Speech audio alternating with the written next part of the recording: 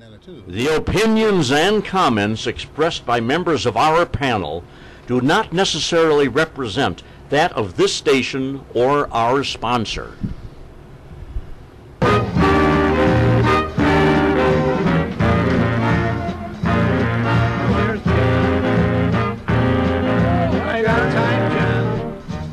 From the John DeVita Recording Studio, located in an undisclosed and clandestine location on the great northwest side of our fair city of Chicago, we once again are pleased to be presenting yet another edition of our monthly roundtable panel discussion show, Meet the Chicago Historians. Today we present our June edition, recorded for posterity on the 17th day of June, in the year of our Lord, 2013. Now, here he is, everybody's favorite electronics troubleshooter and jack of all trades, John DeVita. Thank you, Rich. From the John DeVita Broadcast Center, welcome, ladies and gentlemen, to another broadcast of Meet the Chicago Historians on the Windy City Hometown Entertainment Network on Monday, June 17th, the year 2013. Today's panel will be talking about the Metropolitan Water Reclamation District. So sit back and enjoy Meet the Chicago Historians. And now to start today's broadcast, here is our announcer, Richard Lang. Now here's our panel moderator, Jack Red Ryan. Hi, gang. Once again, our favorite day of the month has come along. It's just about officially summer now. I think it comes in Friday. Summer solstice on the 20th this time. You're in about 7 or 8, Friday, 9 o'clock, because that Nature Museum down in Lincoln Park, they're going to have a special summer solstice thing. I think it looks like sacrifice someone. Well, the Irish anyway, I had a whole bunch of notes for what was going on in the other museums. I left it. World safe for pagans. Well, we're doing a pretty good job of that anyway. But yes, it is. It's almost summer, and it feels like it outside. And God bless it. It's about time. This morning, let's go. First of all, we have a couple of guests with us. Commissioner Frank Avila from the Metropolitan Water Reclamation District of Greater Chicago. Is that the whole title? Yes, that's the title. Metropolitan Water Reclamation District of Greater Chicago. I do not like that name. They should have kept it the old name. Sanitary District. Metropolitan Sanitary District. Yeah. Same thing. Same thing, but at least they know what we do. When I mention the Water Reclamation District, they think we're the water filtration plant out of Navy Pier. Yeah. And that's not us. That's the top end. That's drinking water. Right. We're the bottom end. We treat poop and pee. Maybe they think you got a lot of technicians walking around with divining rods, looking at the wells. Yeah. So instead of that name, I think they should use Metropolitan Poop and Pee Treatment of Cook County. Maybe that's how we should have named it, and everyone would know what we do. Yeah. Very good. And but you know what? No one would ever shake your hand or anything. or accept your business card. That's right. They could always wash your hands. I'll carry some wipes with wipes. Wipes their hands with. It makes me think it was one Laurel and Hardy short where they're in business together. It says Stan Laurel and Oliver Hardy, purveyors of high class fertilizer, it was, And so Ollie's looking for Stan, and Stan comes in the room. He's got a fly swatter. He says, "Where have you been?" He said, "In the stock room." So it was in the 30s. So. Anyway, that just makes me think of that. So, and next to you is this lady, and this is your missus, correct? That's your husband? Yes.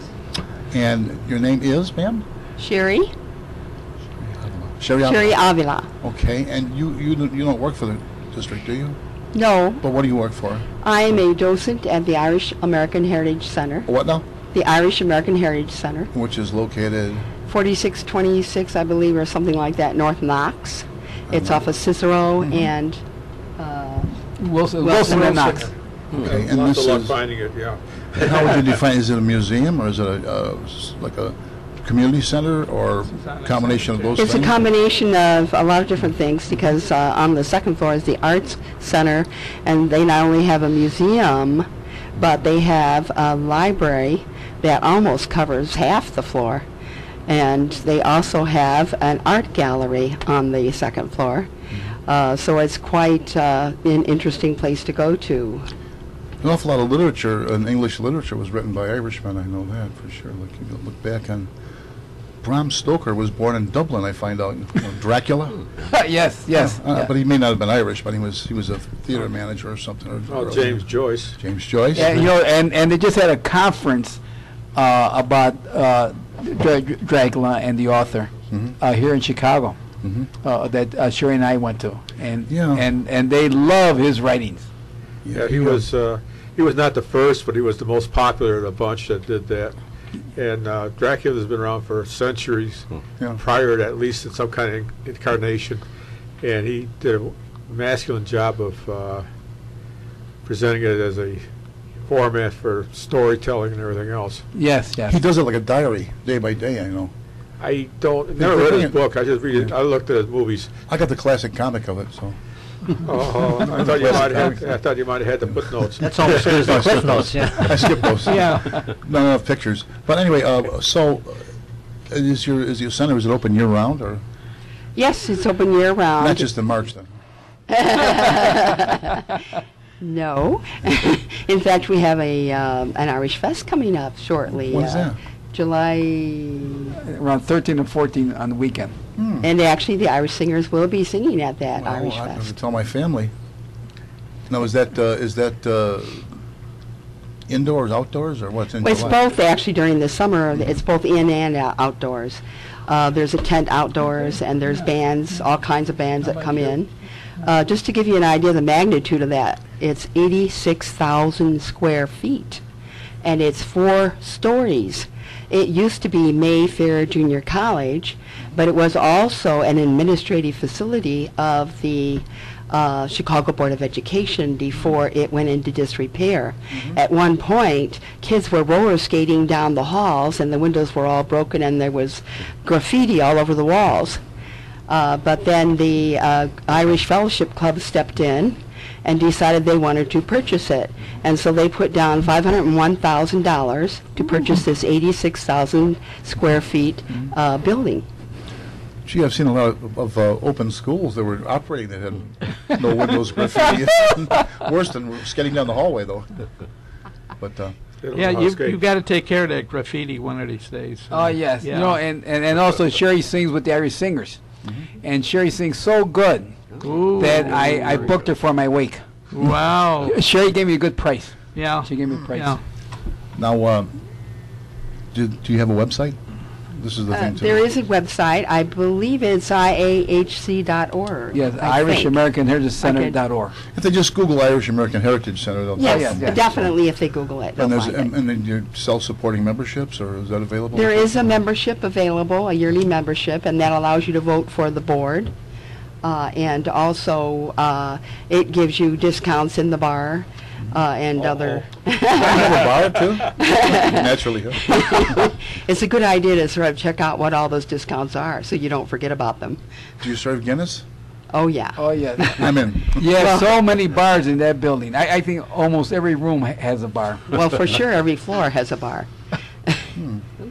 The Aaron room. Somebody said they Do you had have a 6 bars. recuperation room too? Now, the top floor is the Aaron room, and the interesting thing about that is they converted it from what I call an ugly school gym to a ballroom with really? chandeliers and, of course, a big bar. Strictly lace curtain, then. Lace curtain. And the interesting part about that is that the $500,000 to convert that or remodel that came from the Irish government. Wow. That's That's That's interesting. interesting. Yes. Very interesting. Yeah. Yeah. They're in disrepair now, the Irish government. They're in all kinds of problems. Yes, Oh, we're not yes, getting yes. that same kind of money anymore, but that was when they were doing good. The tiger. Now, that makes me think of a story about how do you confuse an Irishman? Stan, I can say this now. My father was Irish, mother was German, so you stand 3 shovels against the wall and told him to take his pick. Tommy Macon stayed in one of those. One of the Tommy records, Macon, you know, excellent singer. Yes, Tommy the- Macon. The Clancy Brothers. Oh, okay. .org. Okay, thank That's the you. website. Thank you. So. It, it has changed over the years, too, the website address. Thank you. Okay, thank you. Yeah, you know, I'm Mexican-American, but every Tuesday night I go dance Irish dancing, Gaelic and set dancing. Did you ever have the Brigade de San Patricio? Oh, yes, yes, yeah, oh, You want yes. to tell the folks what we're talking about? Oh, yes, oh, yes. We did 2 shows on the Irish, on the Irishmen that they came over, they came on the United States, were fighting the Mexican-American War, they were on the United States side, and they were fighting the Catholics. The Mexicans were Catholic, and they didn't want to fight the Catholic, so they went over on the Mexican side. There, and that a long time ago. It reminds me of the Roman Empire. They used to hire Germans for mercenaries, Yes. and depending on who had the money, got the help. That's what a mercenary is, right? I just want to mention that tomorrow night, Tuesday, I don't know if this is coming on before that. Probably not. Yeah. Tuesday the 18th. Every once a month, Yeah. on a Tuesday at 7 o'clock, they have something called Celtic Women, and the one for June 18th is going to be on Northern Ireland, and it's going to be a professor from DePaul University coming in to speak about that. So we do have interesting speakers, very well qualified speakers that come in and talk about different topics that are relevant to the Celtic culture as well as the Irish culture. So you touch all the bases, it sounds like. Yes, You know, definitely. music and culture. Well, and, for example, we had a talk, a movie, a documentary that was about the Jewish culture, Jewish immigrants that came into Dublin during World War II and established their own community there. Very few people knew or know that there was a community of Jewish people that were immigrating from World War II. Well, in the 50s we had Mayor Briscoe, the Yes. Lord, Yes. Lord Yeah. Mayor Yes. of Dublin, and Yes. he was Yeah. a Jew. Yes. Yes. Yes. Yes. And vice versa in Mexico, there was a president, Fox, who was Irish. Yeah. Yeah. So Well, the Irish Center. are in politics. I didn't realize the Irish were in politics. Oh, yeah. Oh, A big surprise to me, Jack. Well, there you go, right? the history of Chicago is interesting in that fact too, because they used to have churches, where Irish churches, Catholic, Polish churches, Yeah, well, and you cannot change. You had to have an Irish priest for an Irish church. And you had to have a Polish priest for a Polish church. And one time the archdiocese decided to go, and I think it was an Irish priest in a Polish church, and everybody walked out. within a mile in any direction of 47th and Ashlands, like 7 different Catholic parishes right around, right nearby. Yeah. Right on Archer and Pershing, there was right next door to each other, the churches where it was St. Agnes. I can't think of the other one. Right, one was I guess Bohemian, one was Polish or something. They had that one. Now since then they've merged it. Yeah. Yeah, one was it's sort of a a French Was it? connection. Yeah, same And a French connection. French connection. How about that? Belgium They had 2 names. They had three churches within 2 blocks of each Yeah, other. right. Yeah. Belgians. Yeah, I remember when the Belgians used to run the janitary unions. Yeah. Remember? Yeah. Every Belgian that came over, they had a job with as a janitor, and they ended up owning the apartment buildings. Oh, how about that? Well, that's I've never heard that one before. But my favorite place We is can do a show on the it. 5th Province, because the 5th Province, do you know where the 5th Province is? No, what is that? Well, there's actually only 4 provinces in Ireland. The 5th Province is that place neither here nor there, neither east nor west, neither north nor south. It is that place within our hearts that opens up to receive other people in. And that was a quote by President of Ireland, Mary Robinson. And so the 5th Province is very special in my... Province? Yes, 5th Province. Yeah, like you have Ulster. What are they? Leinster, What's the north? Connaught. North is Ulster is the north one. north. Yeah, okay. Connaught Kind of. is one, and Ulster, Leinster, and Connaught. I don't know what the 4th one is. Very good. The only thing I know is if you're Catholic and you go up north, they frown upon you. Well, it's not really religion. It's politics because Yeah, it was. Protestants and It is complicated. Yes, that's what it is. It's not quite so simple as say you're No, Catholic and no. And I was arguing with the, It broke Yeah. down that way, though, but then you also got the Protestant Scots, which are Yeah. Celts. Yeah. So it gets to be, Yeah, you they're know, Kel, yeah. Then you got a few Frenchmen that are Celts, too, but they're sort of disappeared. Right, actually, Spaniard, you got, yeah. were Yeah, you aware Spaniards, that yeah. they found a Celtic mummy in China, Western China, Oh, yeah. Scottish DNA, and he was like 6 foot something tall, and with his Celtic, outfit on. And also there have been Celtic artifacts found in India, Macedonia, and in general in the Middle East. Well, So the Celts have been around, but they were mercenaries, and they were also tradesmen, and so they traveled. Well, Chinese travel a lot, too. Prior to Columbus, they had ships all over the world. They found relics of the Chinese in South America. And the new emperor came in, and he decided he didn't like that anymore, so he destroyed all the ships and almost all the maps. Oh, my junk? God. Can you believe that junk, really? Oh, God, I call it 1451, I believe it is. I thought the Vikings were the ones that traveled throughout the world. The Vikings. Well, Dublin was a Viking city at one yeah, time. yeah, So, Yeah. Yeah, well, they had the Iceland and Greenland, and then North America to some degree, and that's always been disputed. But that's, they found remnants of they the. were Yeah. no doubt about it. Yeah. The province of Brittany in France Yes. was settled by Celts. Yes. Yeah. And we talk about Great Britain because Brittany was Little Britain. If there's a Great Britain, there has to be a Little Yes. Britain. Yeah. It was the province of Brittany. It was called Little Britain in medieval times. There's even a Celtic settlement in Spain, Asturias, Yeah, and Asturias. forget the other one.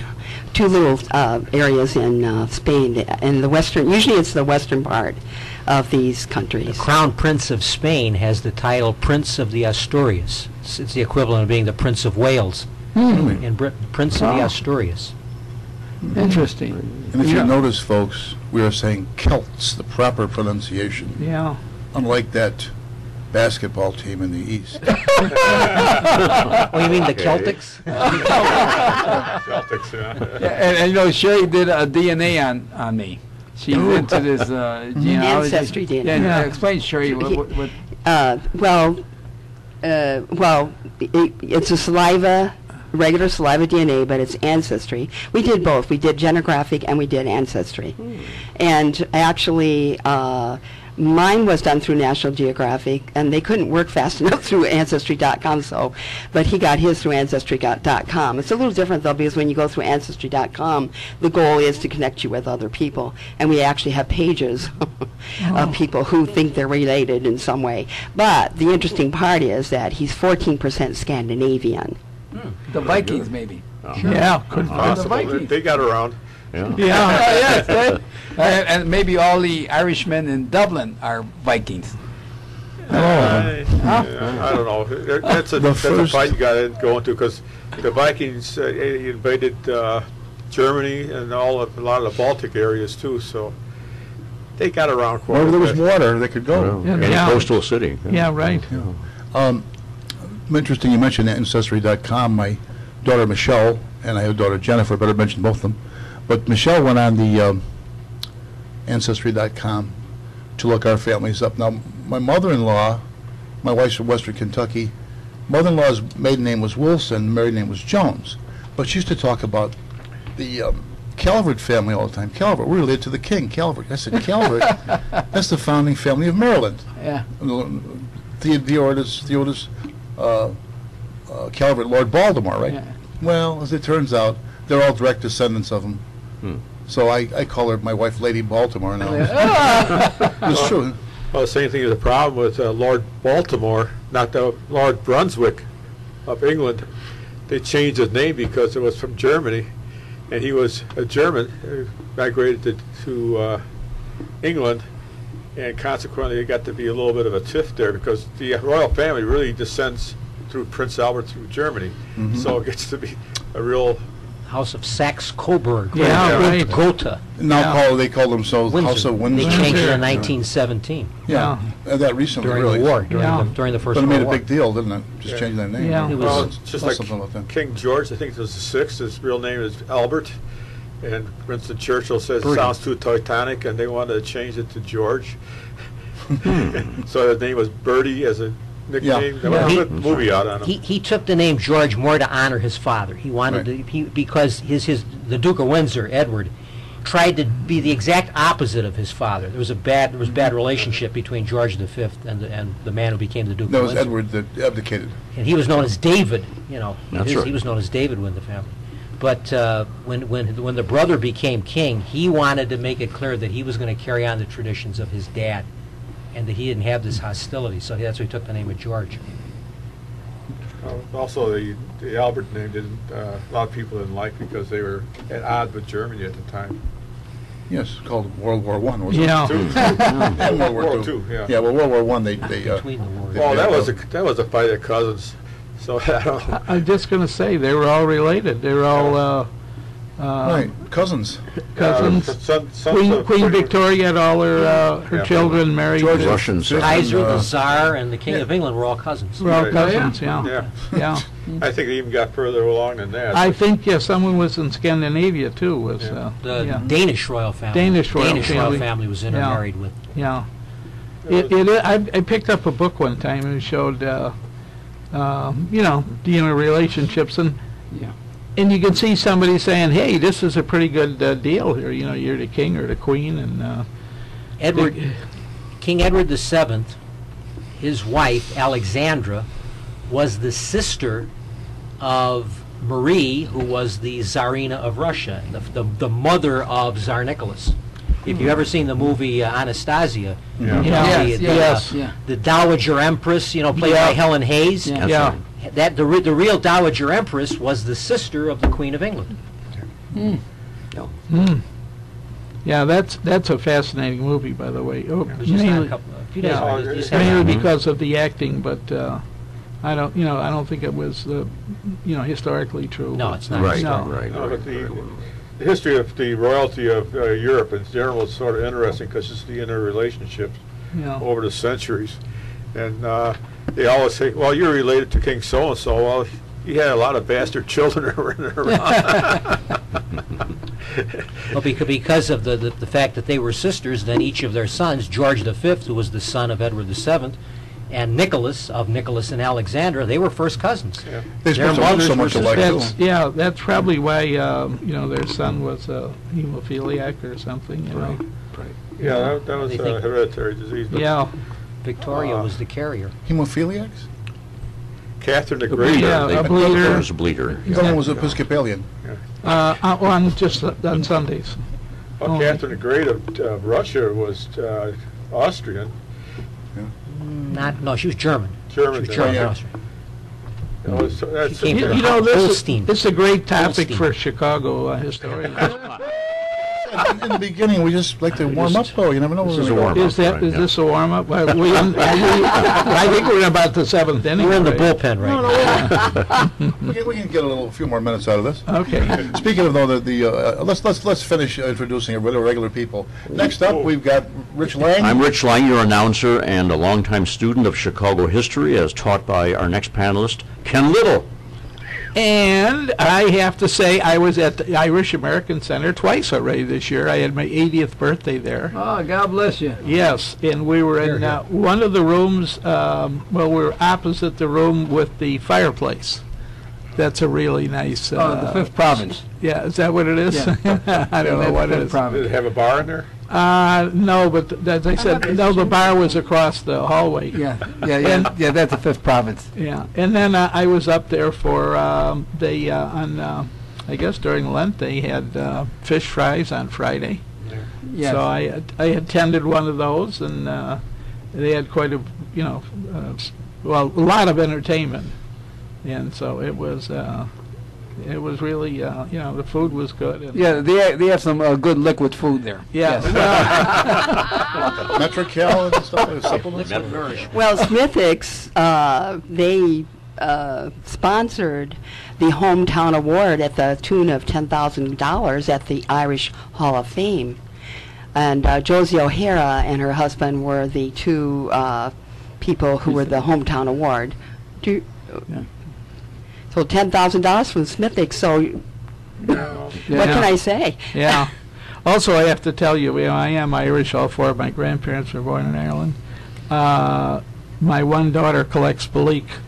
What's what? Balik, which is cups, saucers, chinaware, but with the shamrock design. It's actually a basket weave, and I know there's quite a collection at the Irish American Center. Yes, there are over 700 pieces or something like that. Yeah, it was from a Catholic priest too. Some of it was from the Catholic priest, Father Kill. Yeah. You know what he did, I thought was interesting, when he would baptize someone, he would give them a little shell that was made by Balik, and as a little memento, and those are, Yes. I don't know if they're rare or expensive, but 75 millimeter shell or 105. very good, John. Seashell. Seashell. How about I'm seashell? sorry. It has a little water in it. See, they I misunderstood. Yeah, no, you didn't. Anyway, that's all I wanted to say. Next up, John. I'm John Escacholco, and I'm glad to be here. I thought I would not be here. I had to stop for not one but two trains on Harlem Avenue at Fullerton. But I finally made it here, and I'm glad to be with this fine group. And it's good to be with you. A couple of days after Flag Day. Your background? Ooh, Flag Day. I have a bachelor's and master's degree in history from DePaul. Oh. And served in the Illinois legislature and was a town trustee and assessor in Cicero. Oh. And do public speaking here and there. And he's a Superman fan. Yeah, absolutely. Yeah. Yes. Anybody see that new Superman movie? I don't plan to. They tampered with the costume. Yeah, right.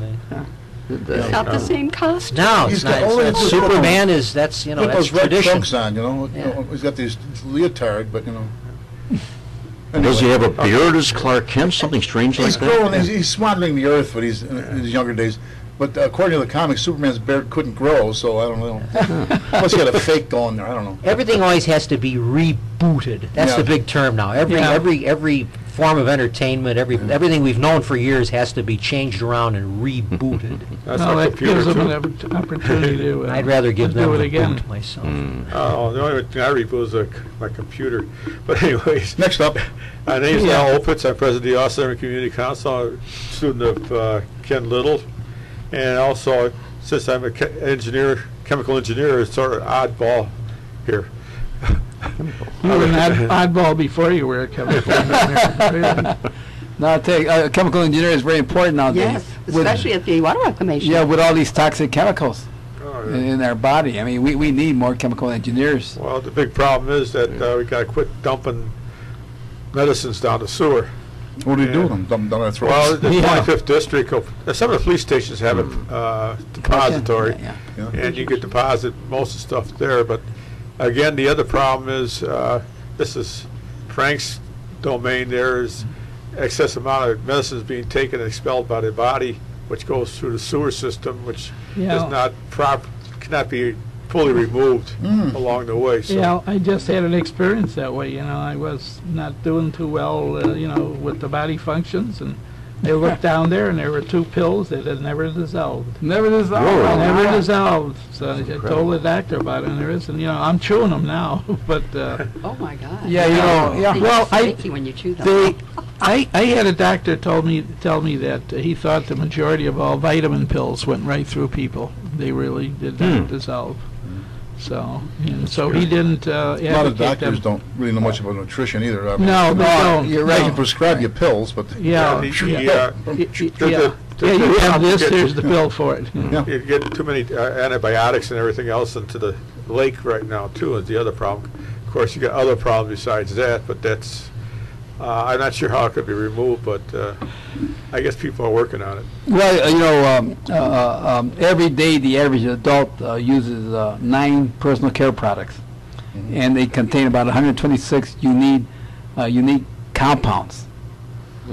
You know, and what do you use? You use shampoo, toothpaste, perfume, Sunstream, cosmetics, shaving lotions, prescription drugs, over-the-counter drugs, and we all use it.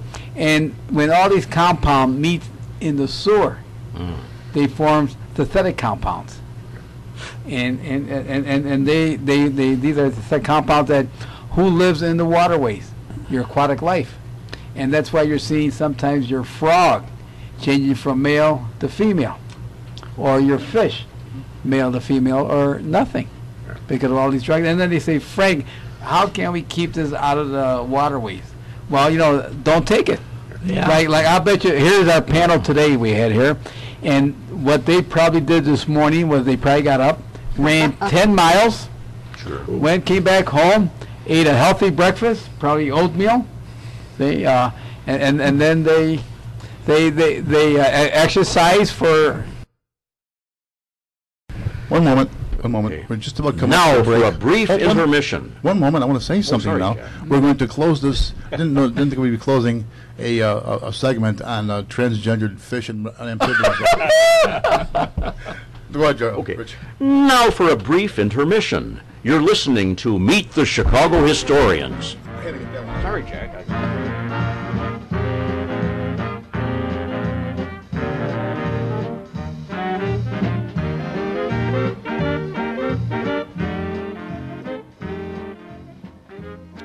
Well, friends, now that the warm weather has arrived, it's time to plant your flower and your vegetable garden.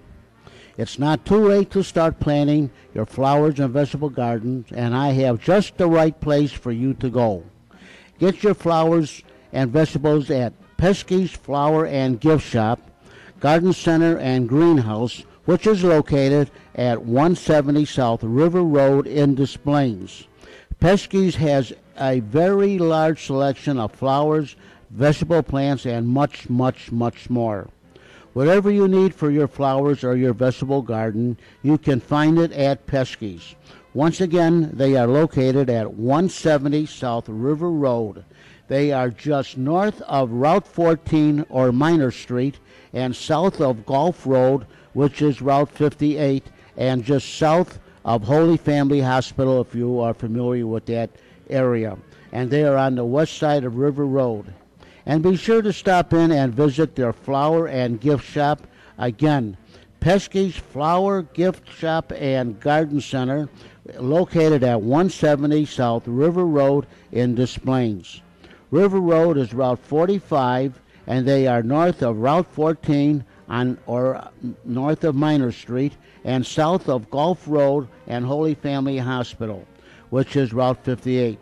You can call Pesky's at area code 847-299-1300 for more information. That is Pesky's Flowers, located at 170 South River Road in Des Plaines, Illinois. And once again, their phone number is area code 847-299-1300 for more information. And be sure you tell them you heard it on the Windy City Hometown Entertainment Network. How about a little bit of Chicago?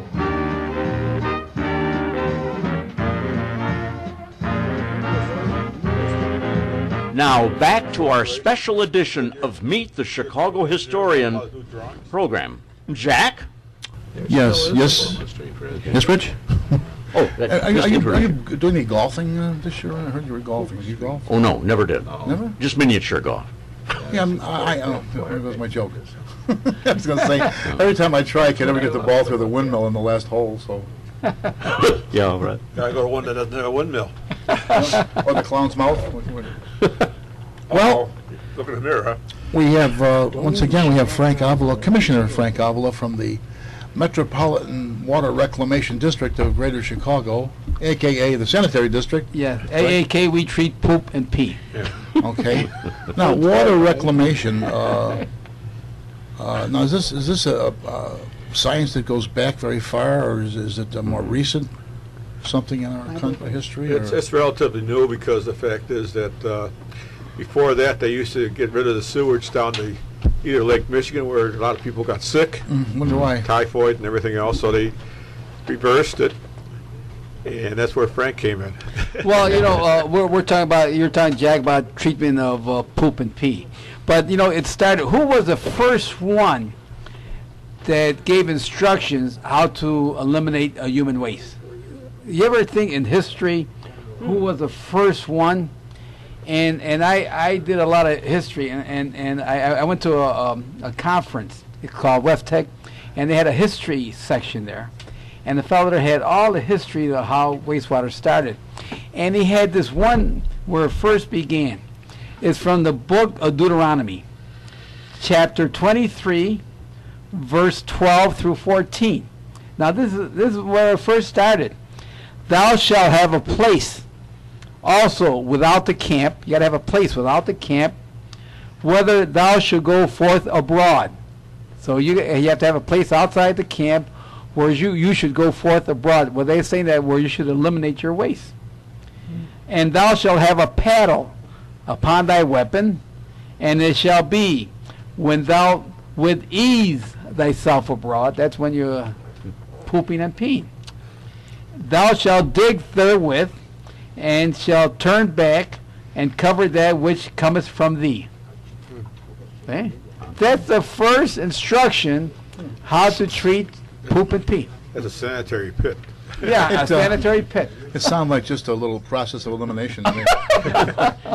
Did the Romans do much to do anything about that, as compared to, let's say, their aqueduct system, which was great for bringing in water? Yeah, yeah. But did the Romans think of the Well, waste? they did have sanitation, didn't they? Oh yeah, they had open you know, sewers, basically. you know, Yeah, that was what you hear. You go back, look Yeah. in history. In India, India. they had systems to eliminate their waste there. Well, the problem with India is, a lot of it got dumped into the river, and they got this holy river there. I forgot the name of it. Ganges. Well, they have where everybody problems. goes in, Yeah. and you look at it, it's a cesspool, you know, basically. Yeah. Yeah. And for some reason, they don't get sick. But if you're not from that area, you do get sick. They probably do get sick. They never tell you. Yeah, that might be true. But go back to what we were talking about before, is the antibiotics and everything else that are in the lake, which is creating all kinds of problems now. And I don't know if carbon treatment will take care of it or not. Well, very expensive. Very expensive. Well, they do it anyway. Yeah. The one that does quite a bit of carbon treatment is over in Indiana.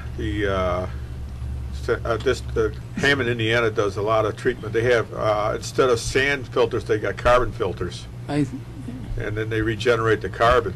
But that's only a short lifespan as such. And then they got to replace it. Where in the Chicago area, everything's a sand, what they call rapid sand filtration. And if they need to treat it with carbon, they treat it as it comes in from the lake. You're probably talking about a water filtration plant. Right. Yeah. You're talking about the top end. You're talking about the drinking water. Right.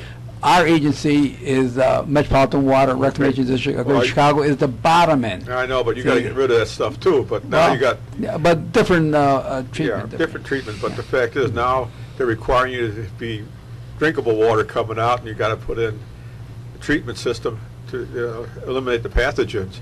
So the only thing I can see to do it is the ultraviolet light, because you can't do ozone, which is very dangerous at best to handle. You can't store it. You got to make it on the site and everything else. And anything else is too expensive to retrofit, so you got that problem coming in. So Aren't you using it ultraviolet? Well, you know, and that's a problem that we have. What Albert was saying, we was talking about the water filtration plant, and that's a top end. That's what drinking water is, and we are not in charge of the water filtration plant. The city of Chicago is. Well, we're in charge. We have 7 wastewater plants throughout Cook County. Wastewater. You know, we call a wastewater plant because we're so intelligent. We don't say poop and pee. We say wastewater, and wastewater is a combination of poop and pee and all the waste that the manufacturers does that they'll discharge into our system. We have 7 plants. 3 are the largest in North America, and 1 is the largest in the world. At the end of the day, and we work 7 days a week, 365 days a year. God bless you. Yes. And you guys are working too. I mean, how many here in our panel? And I'll tell you how many raise their hands. How many here, along with John? How many here poop and pee every day? Almost every day. I got only three hands out of 7. So I don't know what the rest of the guys do. So you're saying that we're your supplier? Yeah, your supplier. So you supply us, and at the end of the day, we'll have 550 tons of treated poop that we use for fertilizer. Imagine that.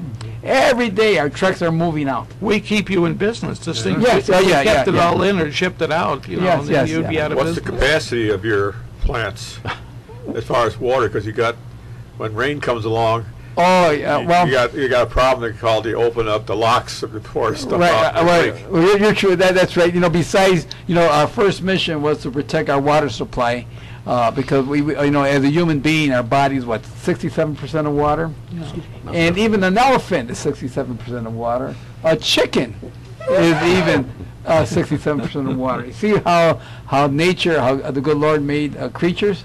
So water very precious, and if we don't have water, you know, we could live without food for about a month, but try not drinking water for a couple of days, 3 days. I mean, you're gone. Your organs shut down and everything. So we need water. So that's our first mission: protect Lake Michigan, our drinking water. And do you know, guys, that 1% of all the water in the world is for drinking purposes, surface water? 1%. Out of that 1%, about 20% is right here in the Great Lakes. 20% of that 1% is right here in the Great Lakes. And out of that 90% of that 20%, 90% of the 20% in the United States is right here. It's about 3 drops, huh? So we're living in God's country.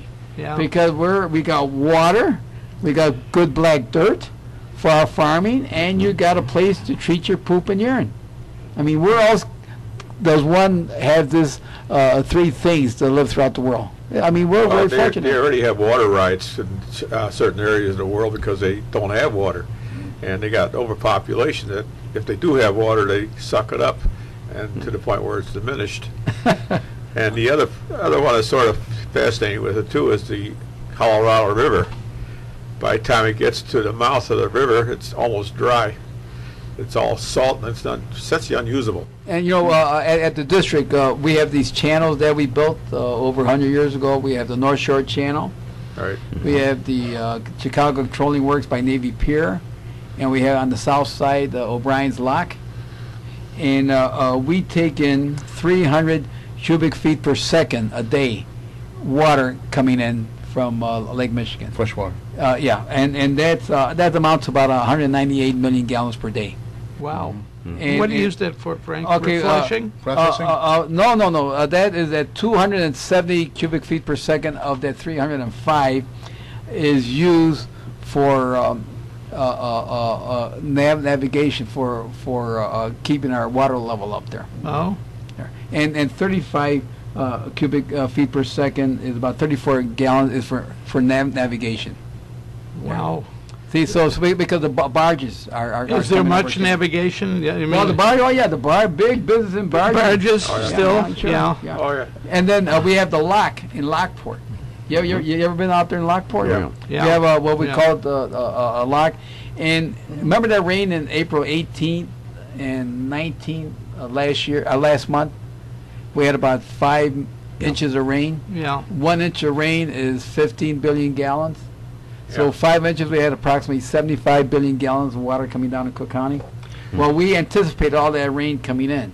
And this is where a lot of people don't understand how we control the water in our system, is that they think we could open up the locks before that rain, but we can't, because the level of Lake Michigan is higher than the level of the channel. So just think, if we were to open the locks before the level of the channel below the level of Lake Michigan, all that water will come in.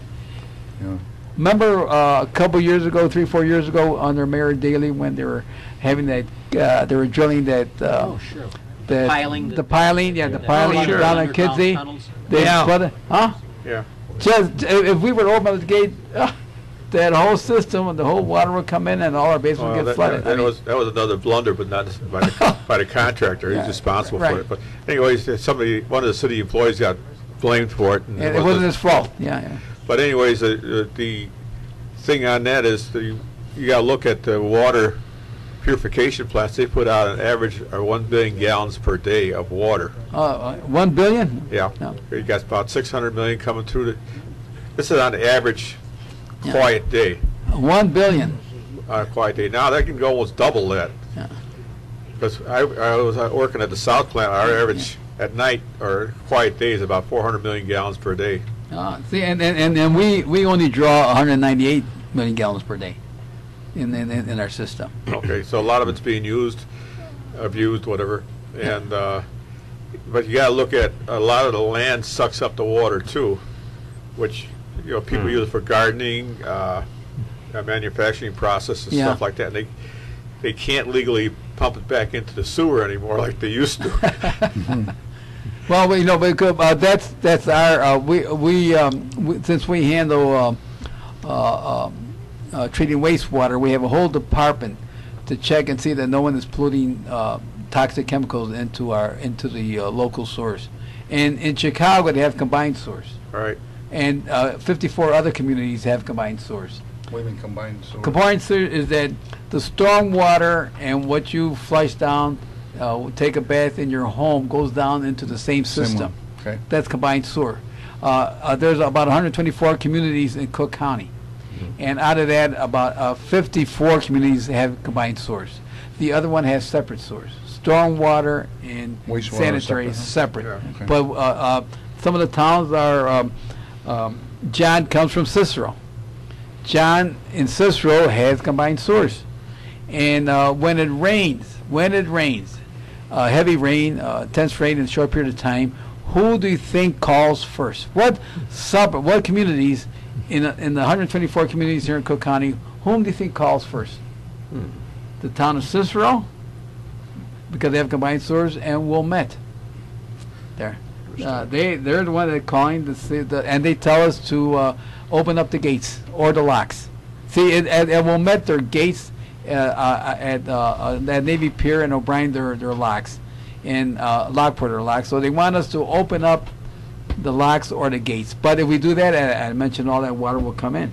Yeah. The other problem that comes with opening the gates is you got those nasty carp sitting in the river too. And that's a problem. So far they haven't come close to the lake, but they don't take any chances. Asian carp. Yeah, if you go down I've seen photographs of speedboats going down the river there, and they got these things flying all over the place. Yeah. And every so often somebody gets knocked out because they get hit.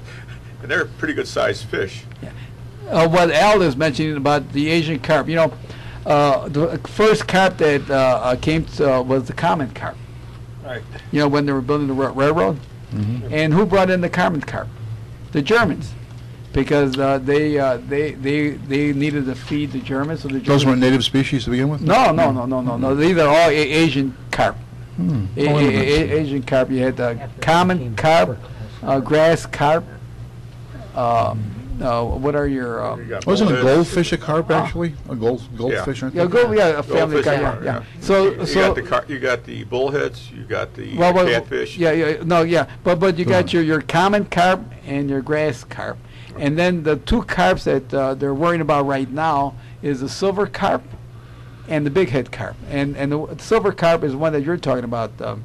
Al, is that they're the ones that jump out of the water because they get nervous when they hear noise, and they jump up, and they get both carps, the silver carp and the bighead carps, will the length of them will be could go to 4 feet, 100 pounds. Oh, that's a big fish. Big fish. Oh, yeah, big fish. And right now they were introduced over 30 years ago. They brought them in for your fish farms. Right. They got flooded out. They got flooded. They brought them in for the algae. They eat the algae because. But as Al mentioned, they got flooded out, and somehow they got into the little river. Then they got into the Mississippi, and then they started swimming up, and then they got into the Illinois River. And you go around Vanna, Illinois, or Starved Rock, and the biomass right now is about 85% of Asian carp. The biomass. So what the Army Corps did is that they built electric cable across our channel, but it had to be repaired every 9 months. So what they did, they put 2 more extra cables. So now they got a total of 3. So now if they have to repair a cable, they could shut down the one that has to be repaired and keep the other 2 open. Well, there's also a market now for Asian carp. Oh, yeah. They sell them back to Asia. Yeah. But people here, for some reason, it's just look the other way when they say carp. And apparently it's a decent fish dinner, and you can get quite a bit of a meal out of it. They took a chef from the Irish American Heritage Center, and she created a whole series of dishes made from the Asian carp for an environmental fair that they had at the Irish Center. Yeah. And it was fascinating, and actually it was quite good. She was a very good carp chef. in general is not that bad if you don't get what they call a mud vein. Bony, yeah.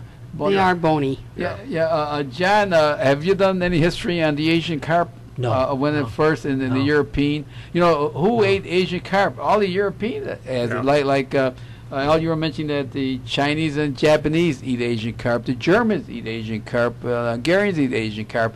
They're all eating Asian carp in Europe. Well, it's just what you got to do is change the name like they did with the tilapia. Right. You're right. And so now they're coming here now, and the Chinese do not like their Asian carp in China because all their waterways is polluted. Very polluted. They prefer our Asian carp, and they signed a deal with the state for $20 million to ship over 30 million pounds of Asian carp over there. The Israelis doesn't understand why our country is complaining about the Asian carp because they make gefilte fish out of it.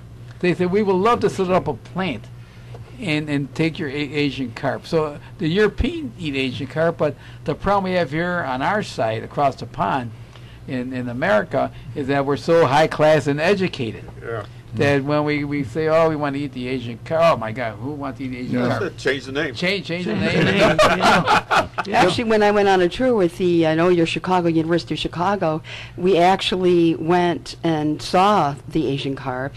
And what they did when we had our lunch is that they actually had a display of Asian carp in ice for us to actually physically, see. It's a little harder. It depends on where you are. But when I went on a boat ride with Frank, they jumped into the boat. And honestly, I must say, I don't care for being on a boat ride where the fish are jumping at me, especially if they're 4 foot. Yeah, they're a little heavy. That's a little scary. But the black community likes catfish. Oh, yeah. And there isn't any difference between the two, really. So maybe you ought to call it catfish. and we caught that day when I took Sherry out and my staff, and I even we brought the fire department. John Joyce, he's a lieutenant in the fire department. We brought him along for a safety reason. We got a fireman to help us out. And we caught 60 Asian carp just by being in the boat with no fishing poles or jumping in. Yep. Wow.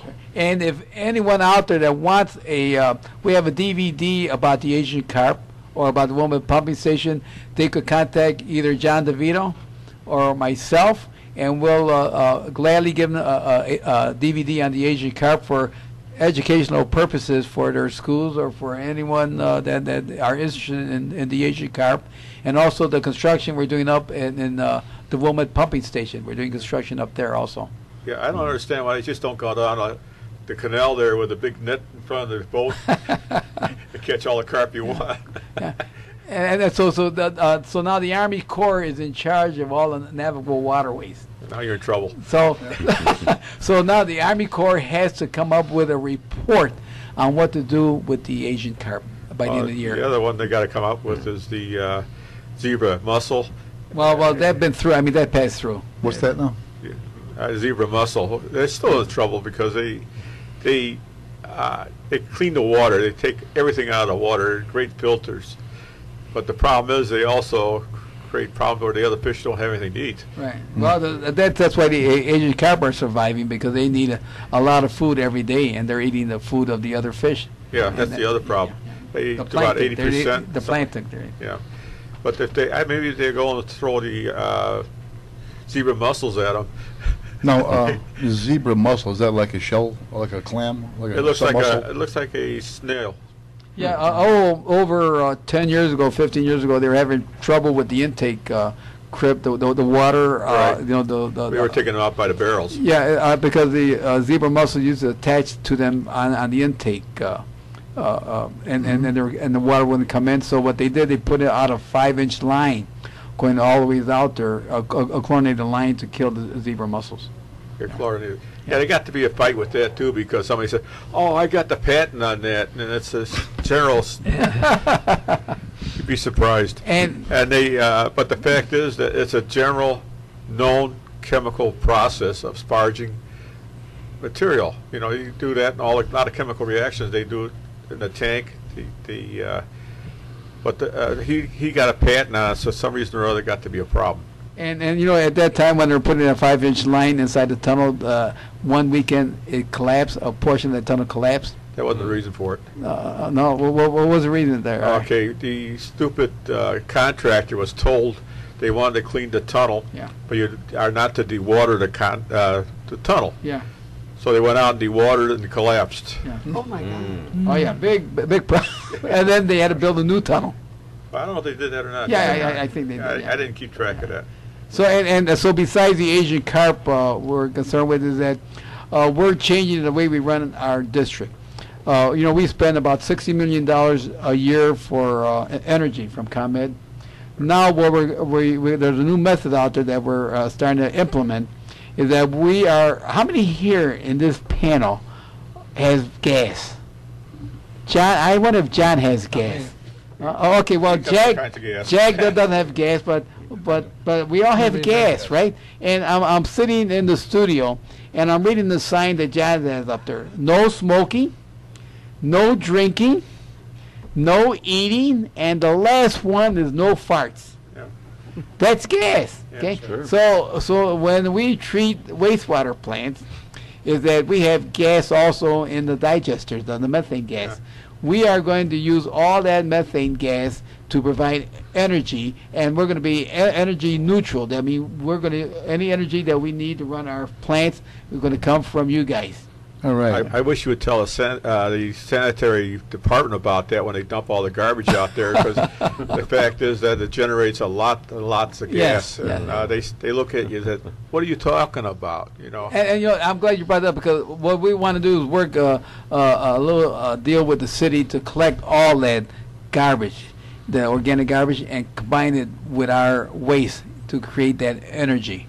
I mean, a lot of new technology is coming. Well, there is a corporation. I forgot where it was at now, but what they do is they essentially are energy neutral, because the fact is that they generate off gas from the waste product of garbage, basically, and they are able to run the whole plant with garbage, basically, what it amounts to. There's some farmers out there too that with the cows in the barn, able to figure out a way of doing it, that they were able to use off gas from the cows to generate their power. Right. There was actually a exhibit at the Museum of Science and Industry, I believe it was, on that. And I was totally fascinated. We just happened to Be there at the time. be there at that time.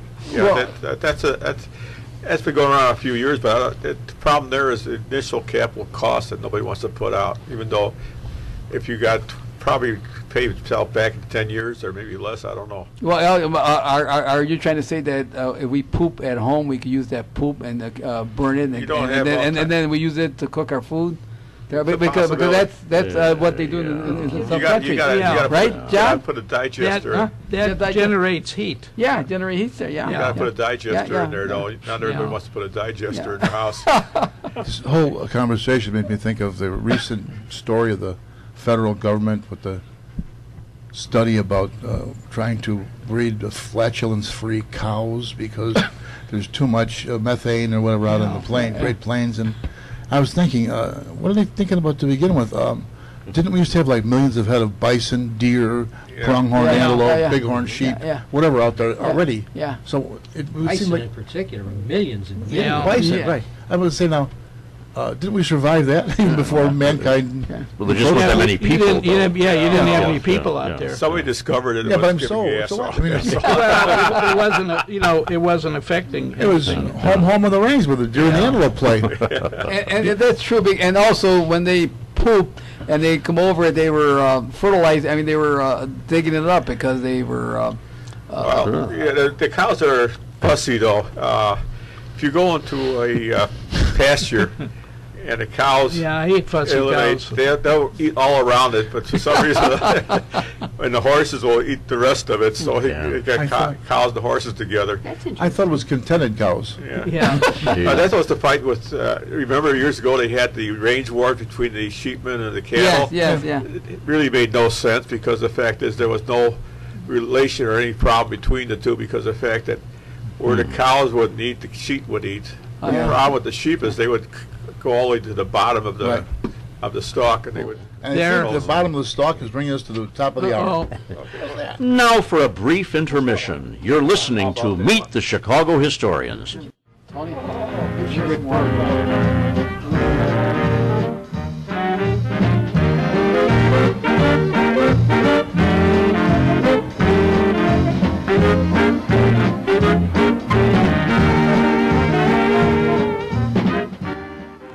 Well, friends, summer is here, and now is the time to think about your roof, siding, and gutters on your home or your place of business. We could get some heavy rainstorms in the next few months, so be sure the roof, the siding, and gutters on your home are in good shape. You don't want mold or mildew in your attic or crawl space, or you don't want drip on the ceilings in your rooms or have walls damaged by leaky gutters or bad siding. So don't have double expense. Sooner or later you are going to have to get them repaired. So call Best Brothers Roofing and Gutters at area code 630-616-1359. Mike Best will drive over in his shiny red truck with ladders on top and Best Brothers Roofing signs on the door. Mike will look over your roof, siding, and gutters and give you an estimate and go from there. So don't have double expense. Call Best Brothers Roofing for a free estimate at area code 630-616-1359. That's Best Brothers Roofing, Siding, and Gutters at area code 630-616-1359. Once again, call today, area code 630-616-1359. How about a little bit of Chicago?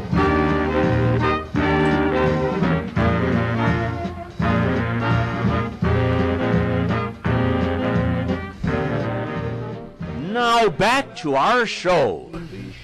Well, that was a quick break. You know, always those break time always go fast, don't they? You know, Yes, they do. longer than commercials, I suppose. Anywho, inasmuch as many of you listen to us in segments and little chapters like the cliffhangers, we decided to end every segment with a cliffhanger to see how we come out next time. We also must be reintroducing everyone so you can remember what these voices, who they belong to. So today we'll start over here with our guests, Frank Avila, Commissioner Frank Avila from the Metropolitan Water Reclamation District of Metropolitan Chicago or Greater Chicago? Jack, that is a confusing title of our name. I mean, I do not like our name, but as Jack mentioned, my name is Commissioner Frank Avila.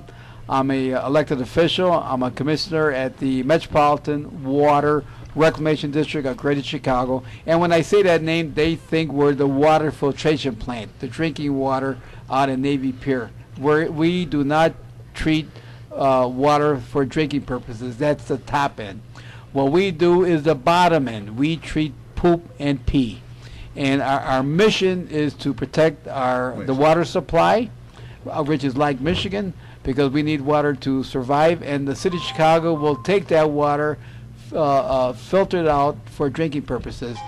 And we will protect the water supply. And I mentioned we treat poop and pee, and also we try and manage flooding. These are the three main things that we do. Our budget is about $1.1 billion. Wow. We have 7 plants in Cook County. 3 are the largest in North America, and one is the largest in the world. And if anyone out there, even our panel people here that wants to come and visit our plant to see how we treat poop and pee, we give tours. Our largest plant is Stickney, and that's up there on 39th Street in Austin, and that'd be an excellent plant to tour. And what I did today, I gave the panel treated poop. What I did, I went to the wastewater treatment plant, I got on my boots, I got my shovel, and I followed when they poop from their house and followed it all the way down to our plant, and I gave them separately each one of their poop that's been treated, and they have their sample right here, and so this is a gift that I'm giving them to the panel. There. So here's what can you do with it? What you could do, you could grow your, we give it to the farmers for livestock crops. The farmers love your poop treated because they have more yield per acre on this type of fertilizer. When you buy fertilizer from the store, it only has 3 nutrients, right? What are they? Potassium, nitrate, nitrogen, and phosphate. Yeah, 3. Yours, what you give us, has more nutrient. There. And this might even kill the weeds, too. Well, said it is lacking, what, potash a little or something in there? No. If you add some ashes to it, it's perfect or something? No, this is all you would need. Also, as John mentioned, the 3 nutrients that we have is, again, what, nitrate?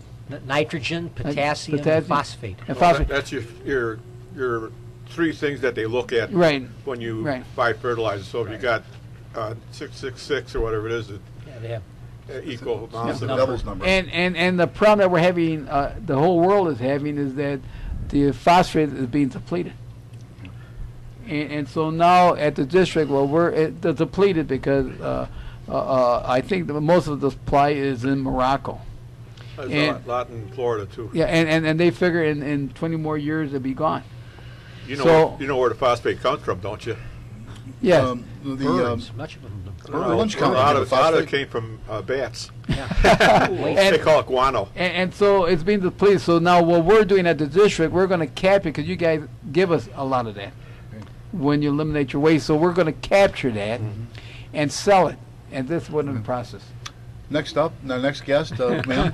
I'm Sherry Avila, and I'm a docent at the Irish American Heritage Center, which is located at about 4626 or 4630 maybe. No, I think you're right, 26. 4626? Yeah. North Knox, which is near Cicero and Wilson, and very accessible off the expressway.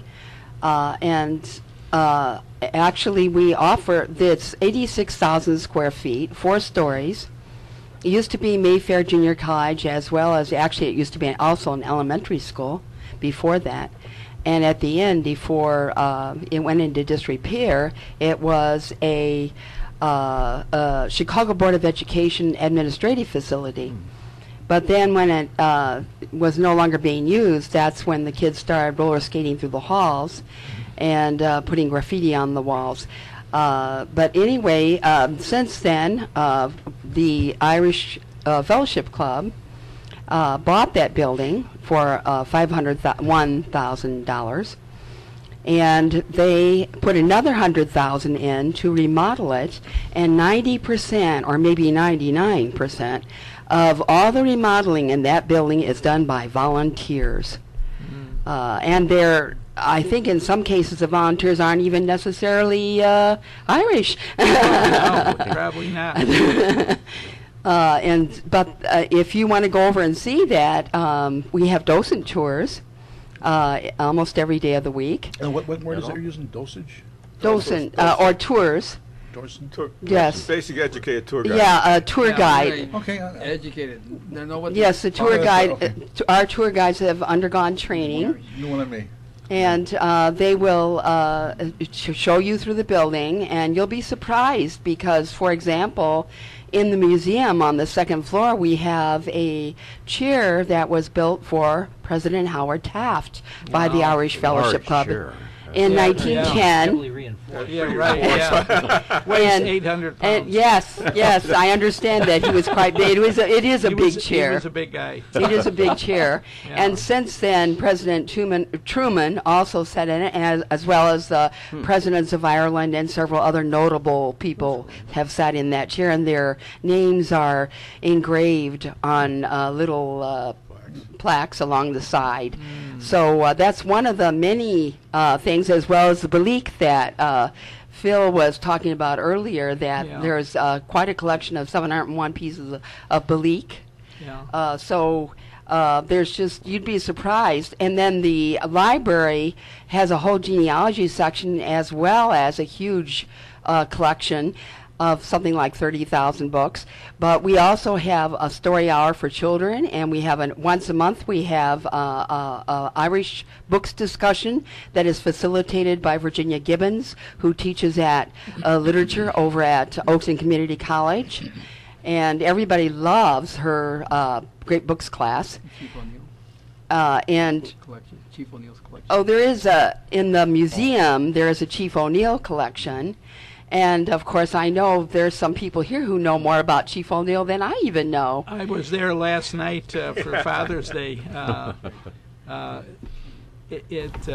Exactly what all the connection is. There was a really real Chief O'Neill. He was chief of police in Chicago from around 1901 to about 1907 or so.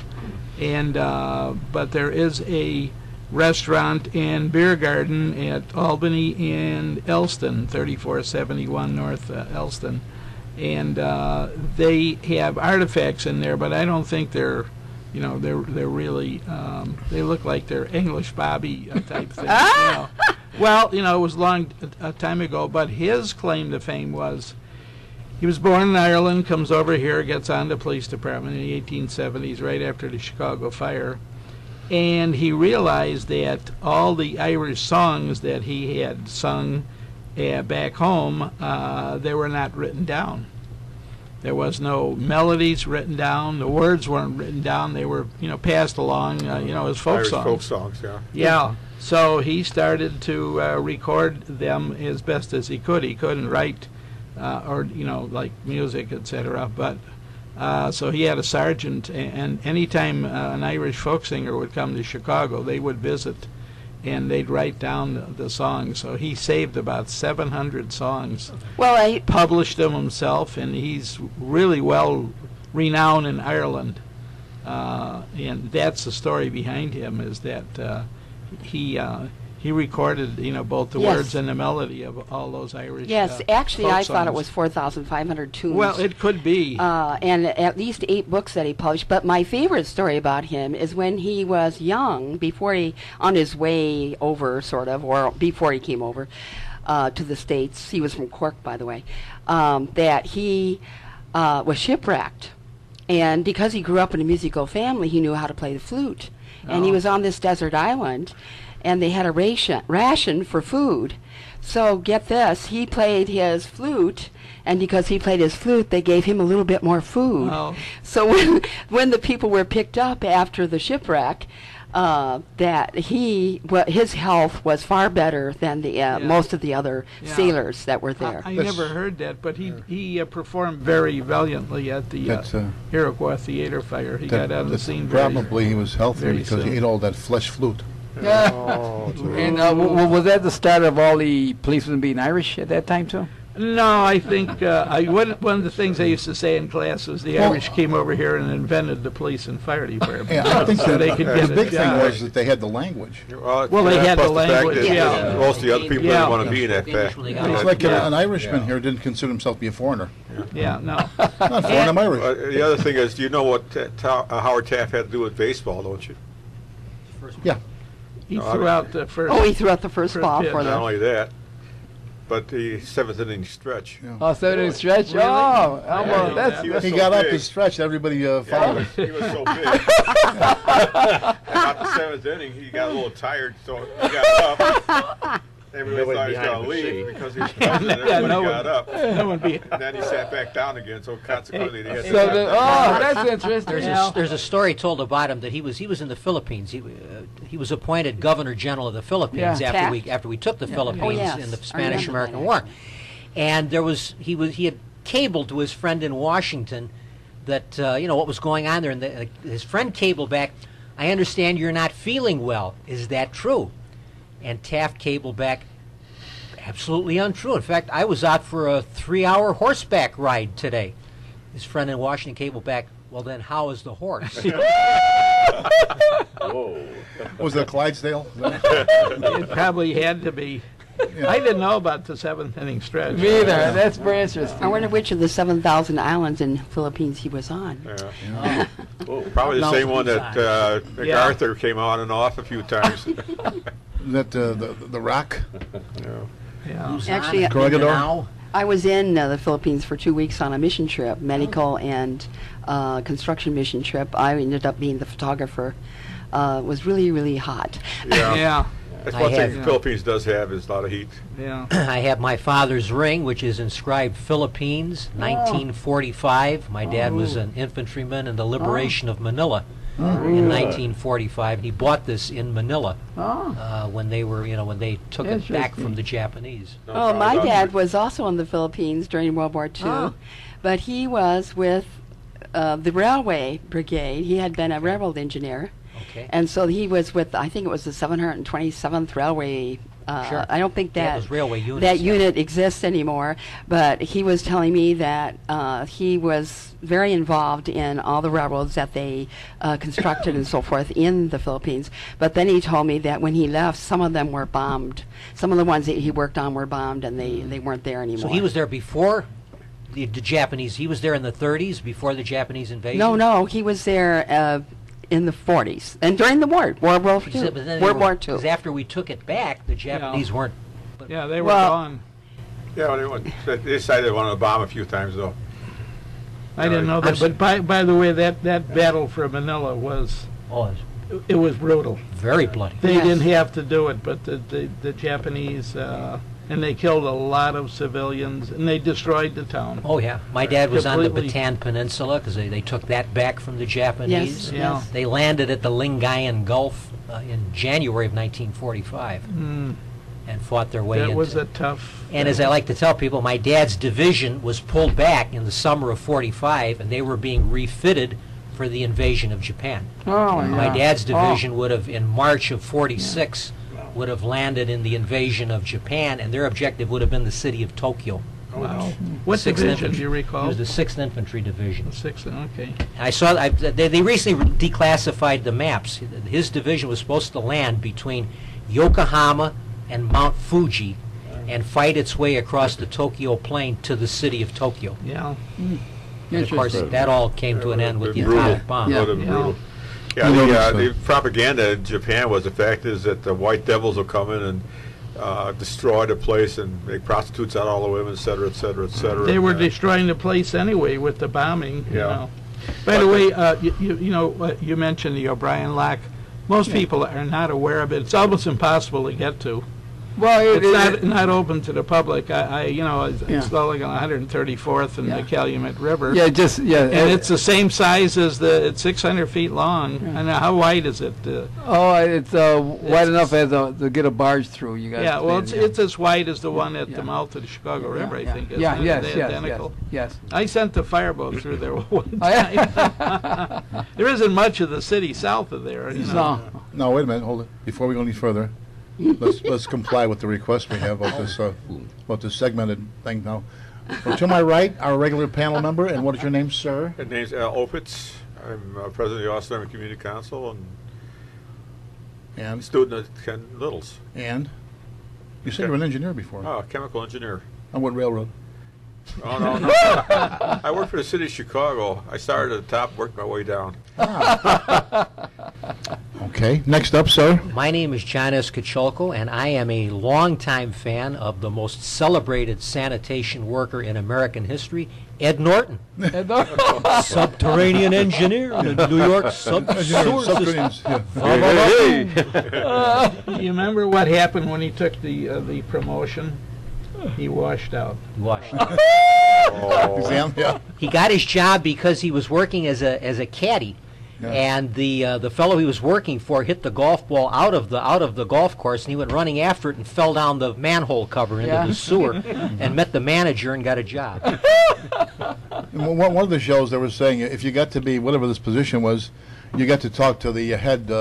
What was it? The Grand Raccoon? Imperial Raccoon. He says of the I could talk to him every day. He works next to me in the sewer. Next to me in the sewer. And the other thing is, he really is, he can talk standing up. I mean, he's a great orator. And Cramden says, yeah, if he sat down, he'd drown. Yes, and your name is, sir? Ken Little, and I was with the fire department for 35 years. Then I taught for 21 years. I started my own class in Chicago history at Wright College. And Are you still doing that, or? No, I retired. Yeah. He's been talking ever since, too. Oh, yeah, I haven't stopped talking. Can you have some little private sessions or something? I love to give tours of Chicago, and I think I'm going to try and I just put a resume together. You can imagine a resume. I'm 80 years old. But I'm going to hopefully talk to people in nursing homes and assisted living, and just talk about Chicago. I've been in every community, and with the fire department, and I know just about where all the streets are and all Yeah, this that. guy knows the names of the streets. They're just street signs. Like what's the one? Rumsey? Rumsey. Like, I 87th haven't. and Pulaski, I think. Yeah, I guess it A little is. sign that says, and all there's a little dirt alley. It's and a that's- dirt, yeah. But yet the street picks up in Oak I Lawn. think it picks up in Yeah, Oak Lawn, Lawn, yeah. There's also an Irene Street that's about a block long. Oh, yeah. Well, How yeah. about Yeah, about the food. You eat all the food in those different neighborhoods? No, not really, but I have. you know what? You can Well, tell. one of the things, Hey, Commissioner, listen. is that When you look up here, the majority of all the students, being at Wright, which is at 4350 North Narragansett, they don't know the South Side, so that's where I take them to the South Side, And we'd wind up at the South Shore Country Club or Cultural Center, and look at all the little private park streets and the hotels. And South Side is beautiful, has a lot of attraction. A lot of people never been to Pullman. A lot of people never been to Beverly Morgan Park. And Hegwish, which there isn't much to see there. Yes. But How about Rainbow Beach? And why is it called Rainbow Beach? I have Not because of the cones and not because of the Rainbow Coalition. It's the Rainbow Division of World War I. Oh, I Oh, didn't Rainbow know that. Division. I see Yeah. that. Yeah. I didn't know that. Yeah, I didn't know that I worked next door Douglas to it, MacArthur. so I saw it all the time. Yeah. MacArthur was in the Rainbow, Rainbow Division. Was he? Division. Was he? Yeah, MacArthur I think MacArthur may have commanded the Rainbow Division in World War One. Yeah. I think it was his father. I he never talked saw- about. No, it's no World War Longstreet One. Pershing was the overall commander, right? Well, of the entire expeditionary Yeah. force, but I think MacArthur was divisional commander of the Rainbow Division. Yeah. So what was Was it rank? him or his father? Pardon? Him or his No, father? no, Douglas MacArthur. Okay. The Yeah. World War II Douglas MacArthur. Okay, I know he because was his a- father was a general, too. That was Yeah. even early. That was in the 1880s. In fact, in the Civil War. His dad was in the Civil War. Oh, was Did it? you know that in South Holland there was a German prisoner of war camp? Yeah, it was all over the place. Kind of Yeah. yes. World War II time? That was kind of, yes, World War II. I ran into a woman whose father had been in that camp, but he went back to Germany. He didn't come back to the States. But she ended up marrying an American GI, and she moved by coincidence to South Holland. She didn't realize that was where her father had been in a Wow. prisoner of war camp, and that prisoner of war camp was converted, last I heard, to a Girl Scout camp, which is even more interesting. Yes. Yeah. Yeah. Well, after the war, they used to have a lot of Quonset hut villages in Chicago. Yeah. They had one over on Lawrence and Pueblo or Cumberland Avenue there. You still got the fire hydrants out there, although they're not working from what I understand. Yeah, did it have to have something to do with prisoners? I thought that No, was... no, that was, they that came was- back and there was no place for them to live. Yeah. So they built Quonset hut villages, and it's Yeah. the housing Circle, yeah. Yeah. going on. 52 was a big housing boom.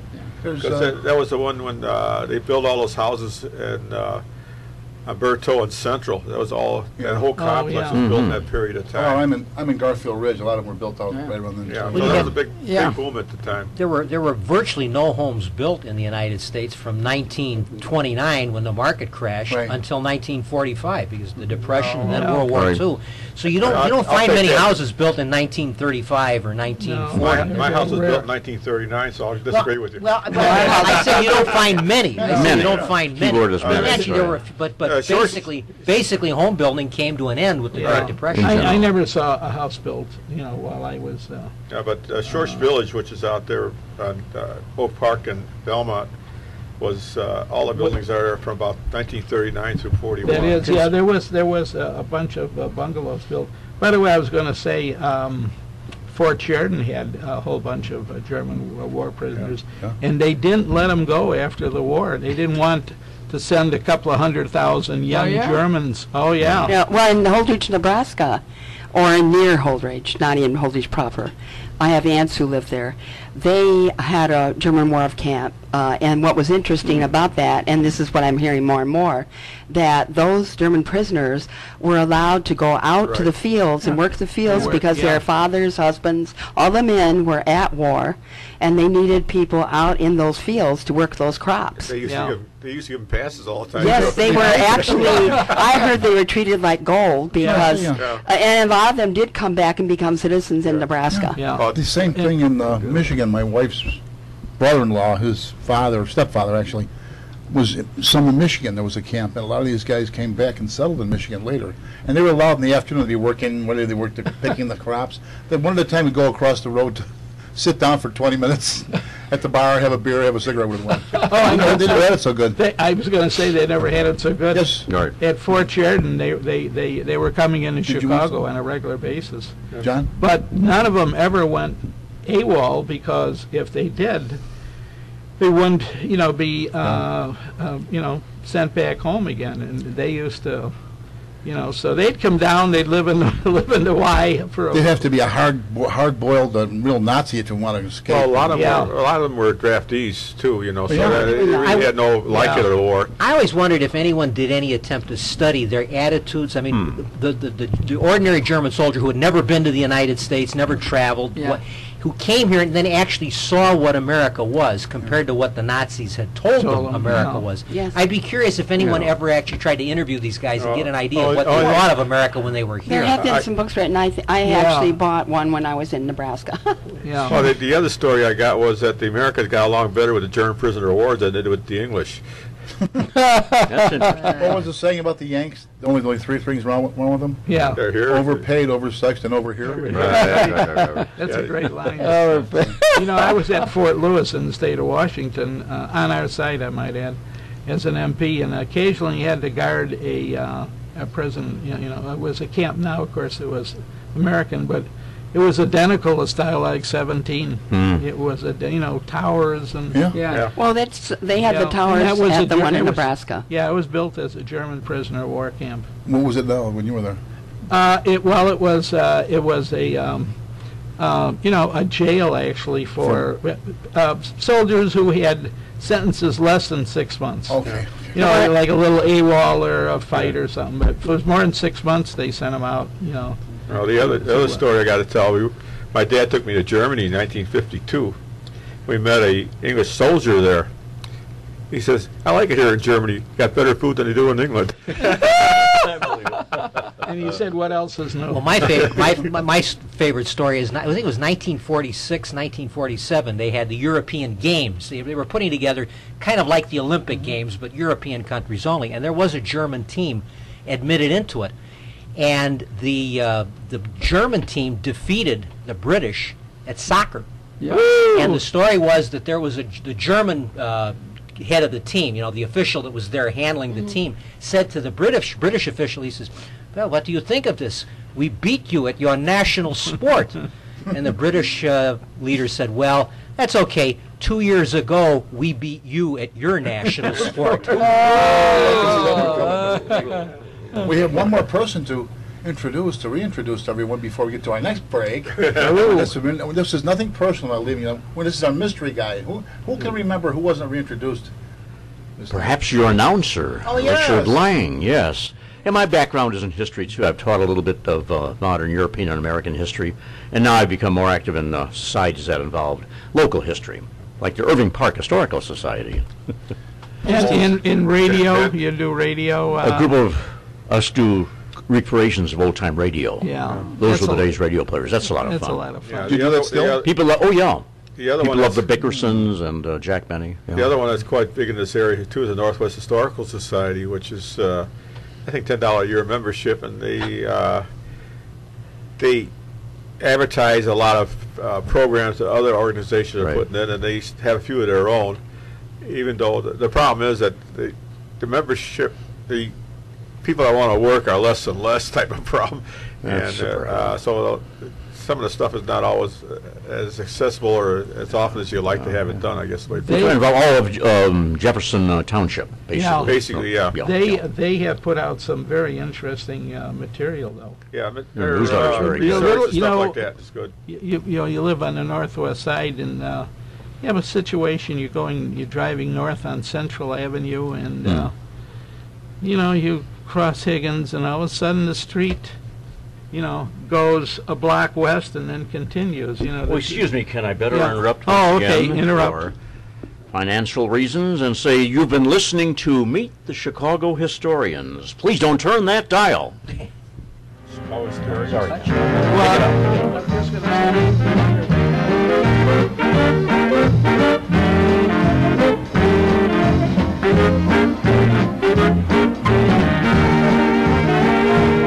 Are you looking for a good place to have lunch or dinner? Well, I have just the right place for you to go. And that is Sorrento's Village Restaurant and Pizzeria, which is located at 2318 North Mannheim Road in Melrose Park. Now, every Friday from 5 o'clock in the afternoon until 8:30 p.m., you can enjoy their all-you-can-eat buffet and pasta bar. A perfect way for the family and friends to enjoy a delicious, fresh meal together for just $12.95 for adults and $8.95 for children 10 years and under. Sorrento's is proud to introduce its Friday night buffet with pasta bar made to order, fresh pasta with your choice of vodka, 4-cheese Alfredo, or marinated sauce, plus Sorrento's delicious meatballs and sausage, and a buffet that is bursting with flavors from risotto, seafood, and chicken dishes, and a variety of Sorrento's pizza and full salad bar, and garlic bread. And once again, $12.95 for adults and $8.95 for children 10 years and under. All you can eat. Also, you can enjoy their affordable, fast, perfect, full-service catering. Catering might sound expensive, but when you choose Sorrento's, we do the work and you take the applause for a memorable party for every occasion. Or use one of our beautiful banquet rooms accommodating 20 to 200 guests. Many catering orders can be prepared the same day or within 24 hours. No other weekday lunch buffet like it. Sorrento's weekday, Monday to Friday lunch buffet is perfect for business, get-togethers, and even funeral luncheons. Soup, salad, pasta, pizza, vegetable, freshly baked bread, meat or fish, plus dessert. You can call 847-455-9440 for group prices. On Tuesday, purchase a regular price soft drink and enjoy the favorable buffet at half off. Remember, for the best food in town, go to Sorrento's Village Restaurant and Pizzeria, which is located at 2318 North Mannheim Road in Melrose Park, and that is just south of Fullerton Avenue on the west side of the street, and plenty of free parking. Yeah, there's no parking meters there. So you can call Frank or Sam at 847-455-9440. That's Toronto's Village Restaurant, located at 2318 North Manheim Road in Melrose Park. Once again, you can call 847-455-9440. That's 847-455-9440 for the best food in town. Or visit their location at 2318 Manheim Road in Melrose Park.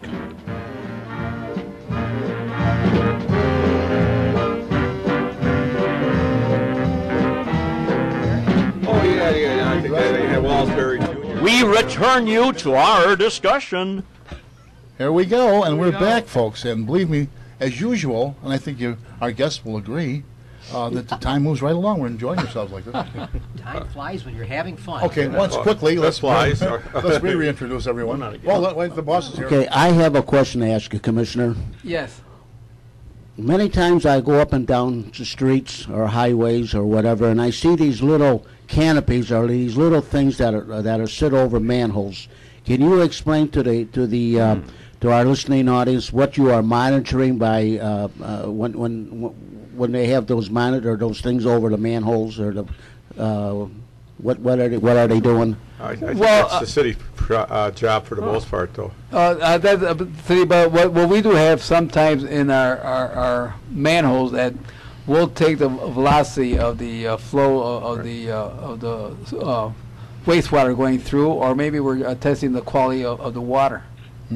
Because sometimes we'll give someone discharging their toxic chemicals into the system, and so we'll just trace it back to that firm or that person that discharging toxic chemicals.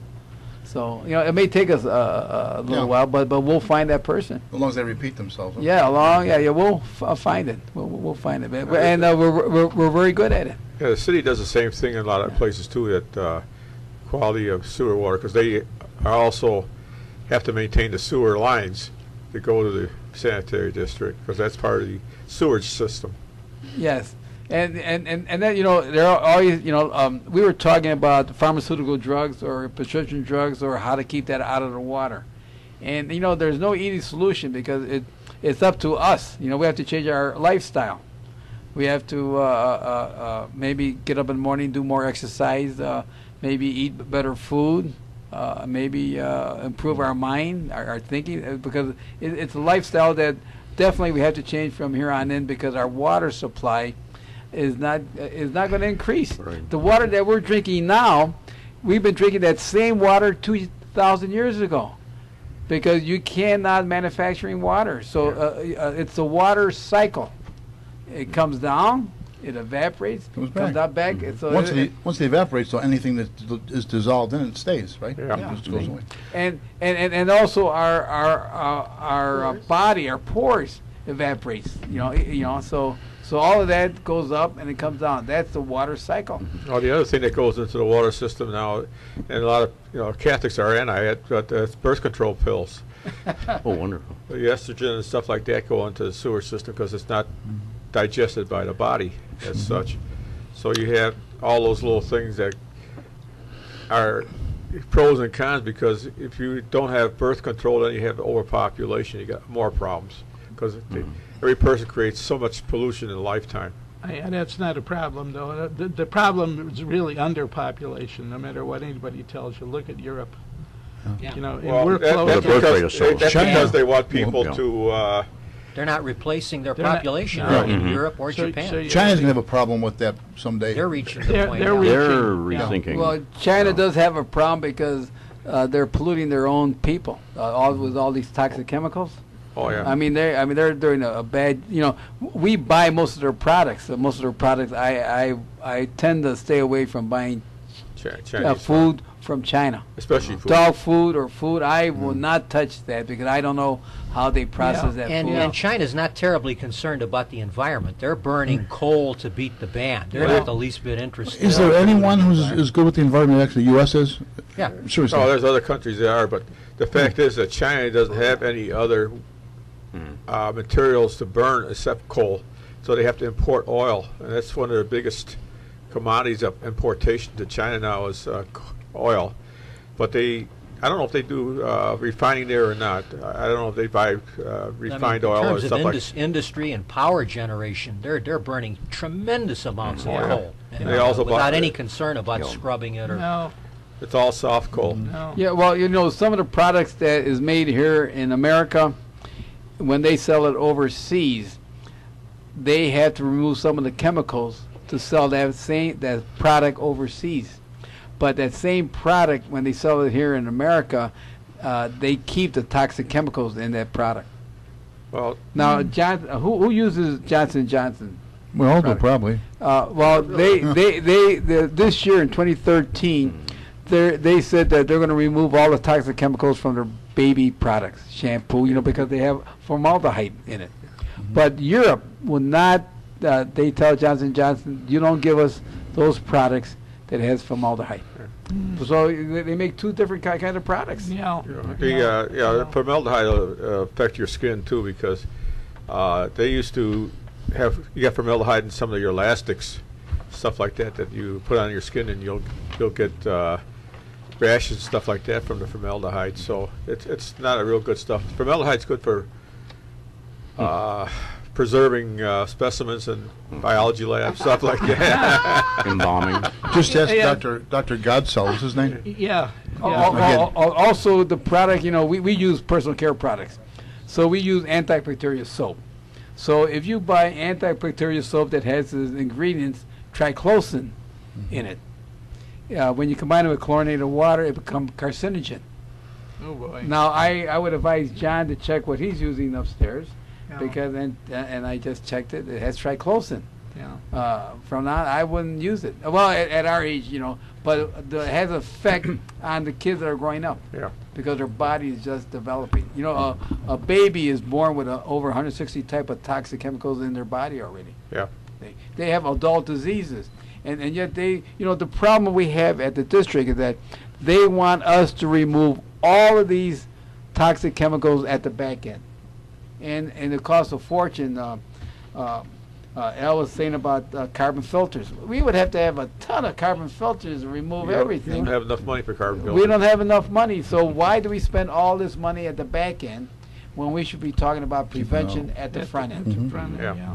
See, that's Let's this- have a one day of the week no one washes. yes. The commissioner, years ago, wasn't there a problem when detergents Yes. came on the market? Detergents. And they had to be reformulated. There must have been a good story about how the companies that were making detergents were compelled to reformulate. That was the phosphate formula Yeah. that they had. That's right. And the And phosphate Early bubbles 50s, floating whatever out it was, flavor. yeah. a lot of Yeah. plants and stuff like that. But Yeah. in general, phosphates were not that toxic, which was the pro on it, but it also did a good job of cleaning.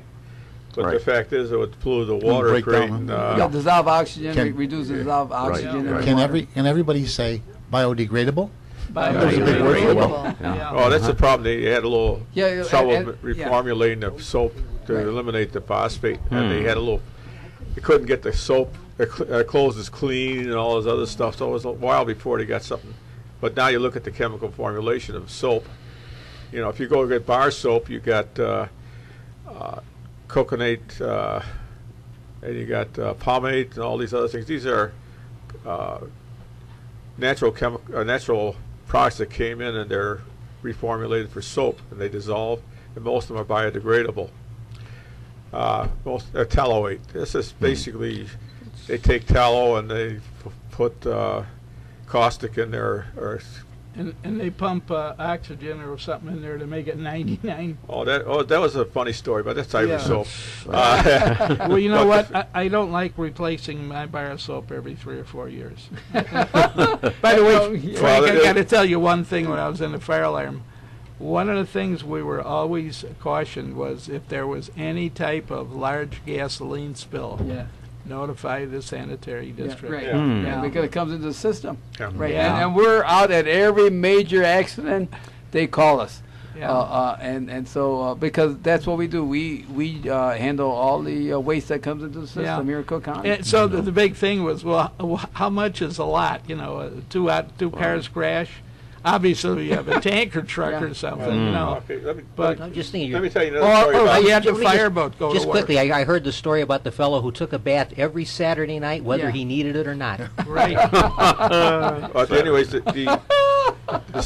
what the problem with the soap is, they put in glycerin in soap, Yeah. which makes it softer. Which a lot of they broadcast it's nicer and everything else, but glycerin also dissolves the soap faster. So consequently, like, all right, I worked for Dial Soap for a while, and somebody discovered that they can make more money by putting glycerin in the soap than selling glycerin as a byproduct. And they also advertise it as making it more milder and everything else, and consequently, soap Faster. also Yeah. dissolved faster. Yeah. So the other thing It's is, why all- do you yeah, need, it's why do you always need those. perfume and soap? You know. Well, But anyways, We've got to go back to Feld's Naphtha or something Yeah, like that. right. But perfume is bad too, yeah. because most of the synthetic perfume will have effect on our health. Yep. Yeah, and I like what John said, and what Kent said about your friend taking a bath once a week, and Kent says Stop. Yeah. stop, and because we have to reduce. You know, in the Army, you guys were in the Army. How long did it take us to take a shower and we had to get out? 5 Right? minutes. 5 minutes. So was a lot. Five that's- minutes. I That think sounds that's we long. have to change our lifestyle, and maybe we should do like John's friend. Maybe once a week, or every 2 weeks, we take a bath if he needs it or Wasn't not. necessarily a friend of mine. Just a fellow of whom I heard. Here's the other problem: is they come out with antiperspirants, Yeah. deodorants. Deodorants you don't need if you take a bath or a shower, even if you don't use much soap. Yeah. It'll wash off almost all the stuff because it's formed by bacteria on your skin. Right. And if you rinse off your arms and stuff like that, change your clothes, most of that disappears. You don't really need a scrubbing per se, Yeah. unless you work in a auto shop or something like that. You get grease all over you. Folks, this is the Personal Hygiene Hour. Hope you're enjoying our show, and And this is one way to conserve the water. We're talking about ways to conserve our water, and the hygiene is maybe one of the most efficient ways to conserve our water. Well, yeah, but antiperspirants you don't need in general. Deodorants you don't need. That's strictly people on a publicity campaign to sell another product. You know, what does it? A lot of times, antiperspirants particularly will clog up your pores, create redness and all those Well, we other problems. perspire for a reason, to Yeah. cool the body for one, isn't it? You also Right. get rid of some Generally, waste materials. generally, yes. And sometimes those antiperspirants cause cancer. Yeah. Product, Now, chemicals quickly, in them. let's go around the table again, starting here with our guests. Frank, we're going to introduce ourselves so everyone in radio land can recognize our voices again. Go ahead. Yes, my name is Commissioner Frank Avila. I'm an elected official at the Metropolitan Water Reclamation District of Greater Chicago, and I've been in office since 2002, and I'm going to run again in March of 2014. Yes, ma'am. My name is Sherry Avila, and I am a docent or a tour guide at the Irish American Heritage Center. And I've been involved at the Irish American Heritage Center for over 10 years. And I invite you to come over and tour the Irish American Heritage Center, 86,000 square feet to tour. Also, I am a Chicago Access Network TV producer, if you'd like to be on our TV show. Next case. I'm Rich Lang, your announcer. I've taught some modern American and European history. I'm involved in local history. I'm involved in a group that does old-time radio shows. Next case. Very good. Ken Little, I just retired from Wright College, 21 years of teaching Chicago history, but I'm still looking to, Irritate people? Oh. yeah, irritate people more than that you've irritated me. But to do to meet and greet, shall we say? And I'd love to be on your TV show, but I don't know if I have anything to contribute. And I'm John Escacholco, and I previously worked with our impresario, John DeVita, at the old WJJG radio, and enjoyed doing that. And I do lecturing on history and also portray historical figures such as Abraham Lincoln and FDR. And How about your other. Marie Antoinette? Oh, that's really. No, I don't. I'm a great admirer of the French monarchy, but I don't portray Marie Antoinette. I'm definitely a royalist. How about Obama? John, do an FDR. Well, I just want to say that it is a great pleasure to be here for the dedication of this lock on the Chicago Sanitary District, this great institution serving the city of Chicago and points beyond. We've got to have a duel between you and R.J. Lindsay, who's got a. There's a lot of recreation. Oh, John knows. Fowler, John knows Lincoln real well. He got him before he got killed.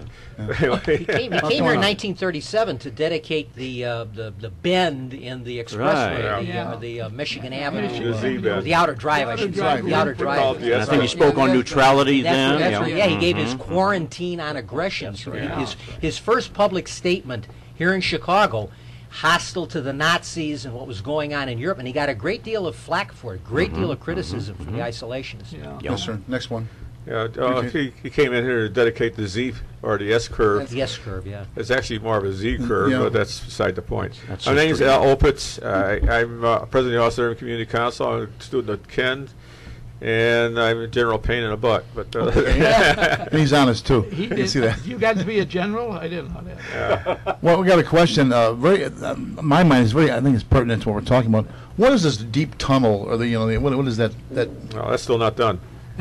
Well, I was asking the commissioner here. Oh, Oh yeah, everyone talks about the deep tunnel, Well, and the deep tunnel is completed. It runs 109 miles underground, maybe 200 to 300 feet below the ground. The diameter is 9 feet to about 30 feet in diameter, and the purpose of it was for pollution, and it stores on the combined sewer when it floods, it'll store up to 2.3 billion gallons. And you guys ever heard of the first flush? Okay, and when it rains and all that water is going into all the local sewers and our interceptor sewers, then it's all running in a lot of force, and it comes and if it's the intense rain and so much rain that all the systems cannot hold it, it drops down into the deep tunnel. And they're complaining that when we open up the locks or the gate, most of the poop is going to the Lake Michigan.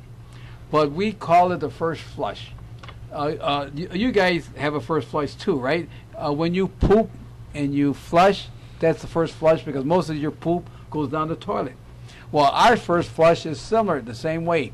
When all that water comes rushing in our system, it carries all of that poop into our sewage treatment plant. So our first flush is similar to your first flush, that it goes into our sewage treatment plant. So after that is predominantly stormwater with a little poop in it. yeah. I've got a question. I've heard that the deep tunnel has a capacity of Of now you just said 2.3 billion. 2.3 billion. Yeah. All right, when there's a major storm, Yes. and the deep tunnel is full, Fill, yes. then when the storm passes, what do you do with? Does that water pumped out Yeah. again? Is No, there a way of pumping it back out yes, again into the system? And We'll pump it back into our wastewater plant. gradually you're able Yeah, to. yeah. So in normal times, is the deep tunnel empty? I mean, It's still maybe up Or to just 20%, marginal amount of 30, yeah, water. Yeah. Yeah. so ordinarily it would be basically empty, and it's there waiting for Well, a not storm. basically, but it I has don't mean some- 100% yeah, empty, yeah, but yeah.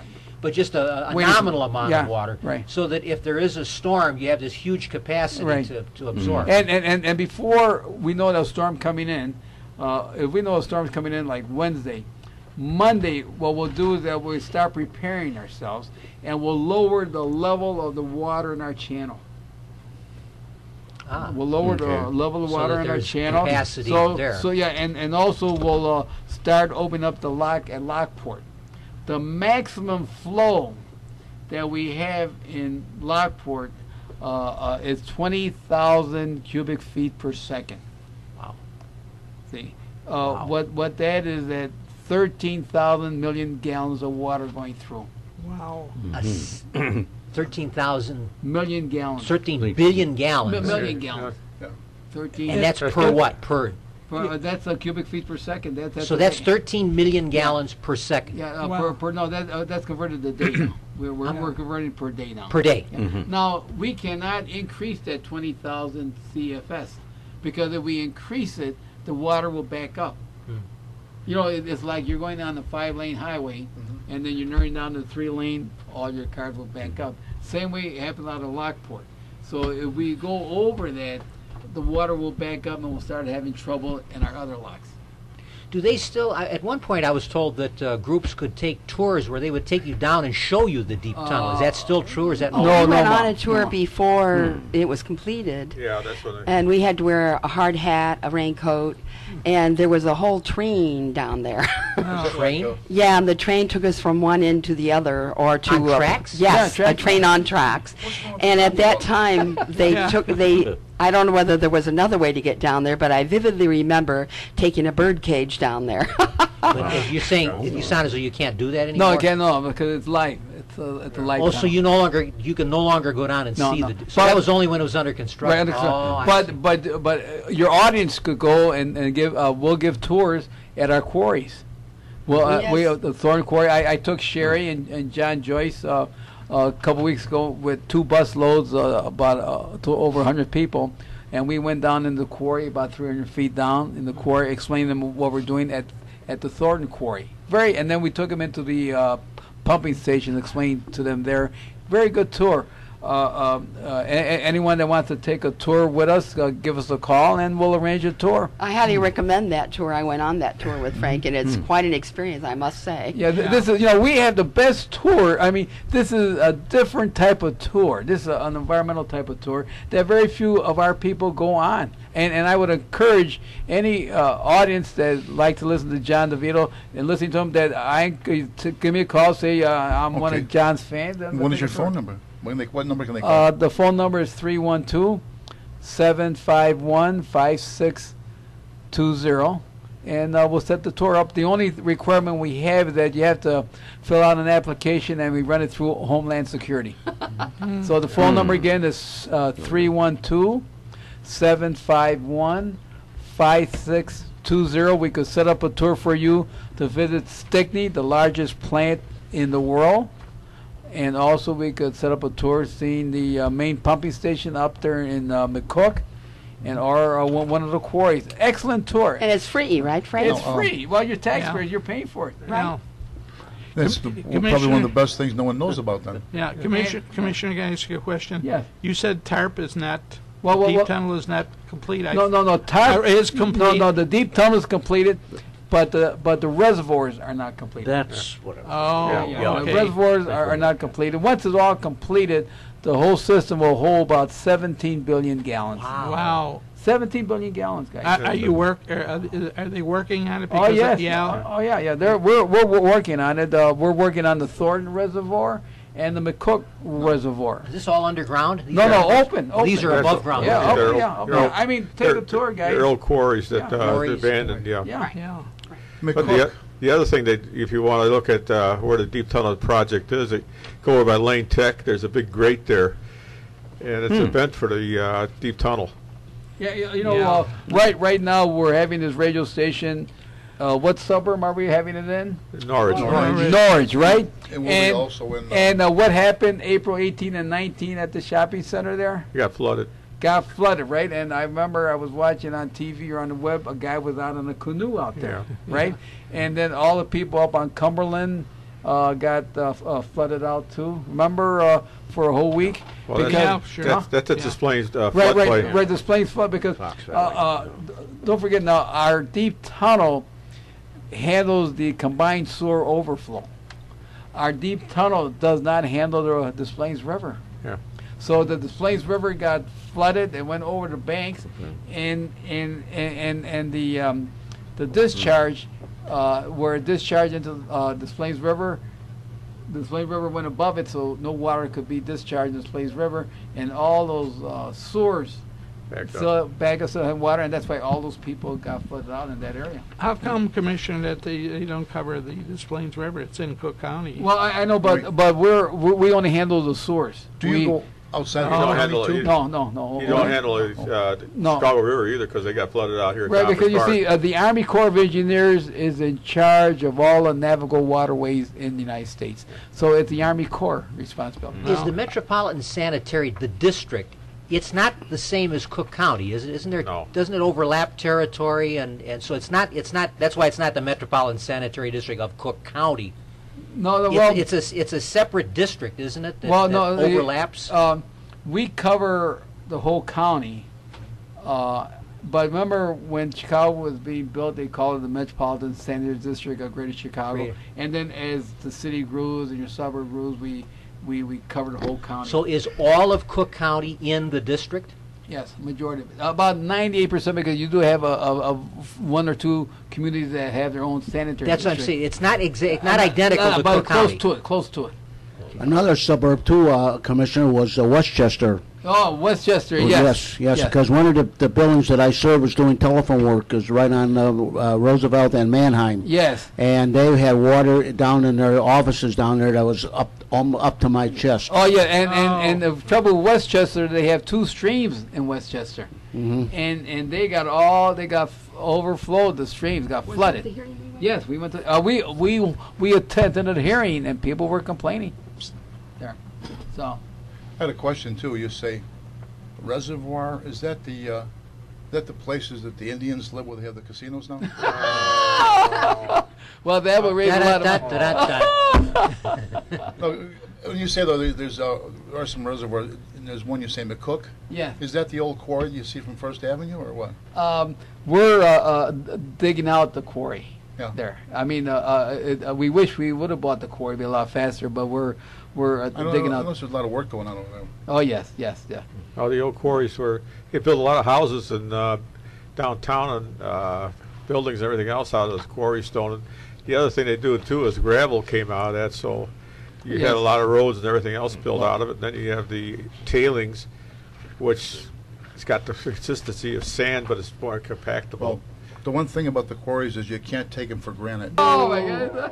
On that note, let me interrupt once again and say we once Can't again take interrupt the proceedings for some messages of interest and importance.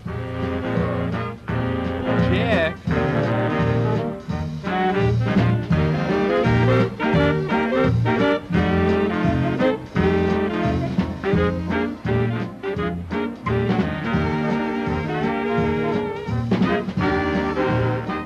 Hey friends, how are the tires on your vehicle? Do you need motor oil, or transmission fluid, or power steering fluid, or antifreeze? How about the wiper blades? Are they in good condition? Is the washer fluid in your tank full? How good is your battery? Do you need to replace light bulbs? Well, the place to pick up all these items is at Berkeley Auto Supply at 5237 St. Charles Road in Berkeley, Illinois. Stop in and see Tom, and he'll get you any part or supply you might need for your vehicle. Tom at Berkeley Auto Supply has everything you need for your vehicle. He has every tool, part, and supply you might need, from the front bumper to the rear bumper, from the top of the roof to the bottom of the chassis.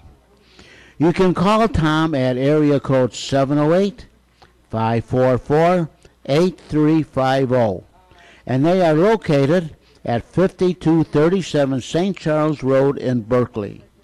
Tom's hours are Monday to Friday from 8 in the morning until 8 o'clock at night, Saturdays from 8 in the morning until 6 o'clock in the evening, and he's even open on Sundays from 10 a.m. to 3 p.m. That's Berkeley Auto Supply, 5237 St. Charles Road. He is just east of Wolf Road and west of Manheim Road, about 2 miles, and he's on the south side of the street. Call area code 708-544-8350. For parts, tools, and supplies, it's Berkeley Auto Supply, 5237 St. Charles Road in Berkeley, Illinois, 708-544-8350.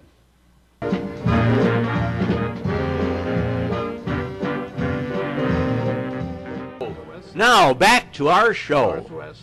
Duo Jack? out here. Here I am. Jack, No, you can't Final do it. segment, folks. Hang in there. We're not at the home stretch yet, but at least we're on the far turn. And we're going to have to remind everyone, here we are. To my right, Al Opitz. Hello, Al. hello. Hello. Since last time. Hello. Next up, John Escacholco. And are you fan gonna of be- Edward L. Norton. Are you going south shortly? Can I ride part way I'm- with you? No, unfortunately, I have to go north. He always tells me that. I'm sorry, Yeah, no, right. no. I asked for his phone number. He said it's 555 number. Yeah. Yeah. No such number. Yeah. Okay, that's all right. Ordinarily, I would. I can't. I know you would. Yeah. I Well, guess I'll drive you to the closest bus stop. Okay, North Yeah. Avenue is fine. Yeah. Okay. Oh, okay. No. I'm not going that Oh, far that's south. okay. No. We're going to say what bus? Yeah. What Okay, bus? and John is, Former town trustee and assessor in Cicero, former state representative and public speaker. I forgot to say, what were you, Al? Me, it's just.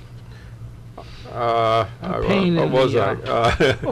President of the Austin Area Community Council, and I led 3 lives. yeah, that's Yeah. pretty much- Right. Yeah. Remember? Yeah. Public citizen, what's going to call it, communist, and a double thing for the FBI. Yeah. I, Herbert A. Philbrick, for right. 9 frightening years. Yeah. Never mind, folks, it's beyond most years. I was a communist Yeah. for the FBI. Yeah. And his wife didn't like him in any of the 3 votes. I don't think. Yeah, but they finally the guy he was his contact. He was the guy who was the Hills Brothers coffee broker. Remember? Oh. The later commercials. John Zaremba.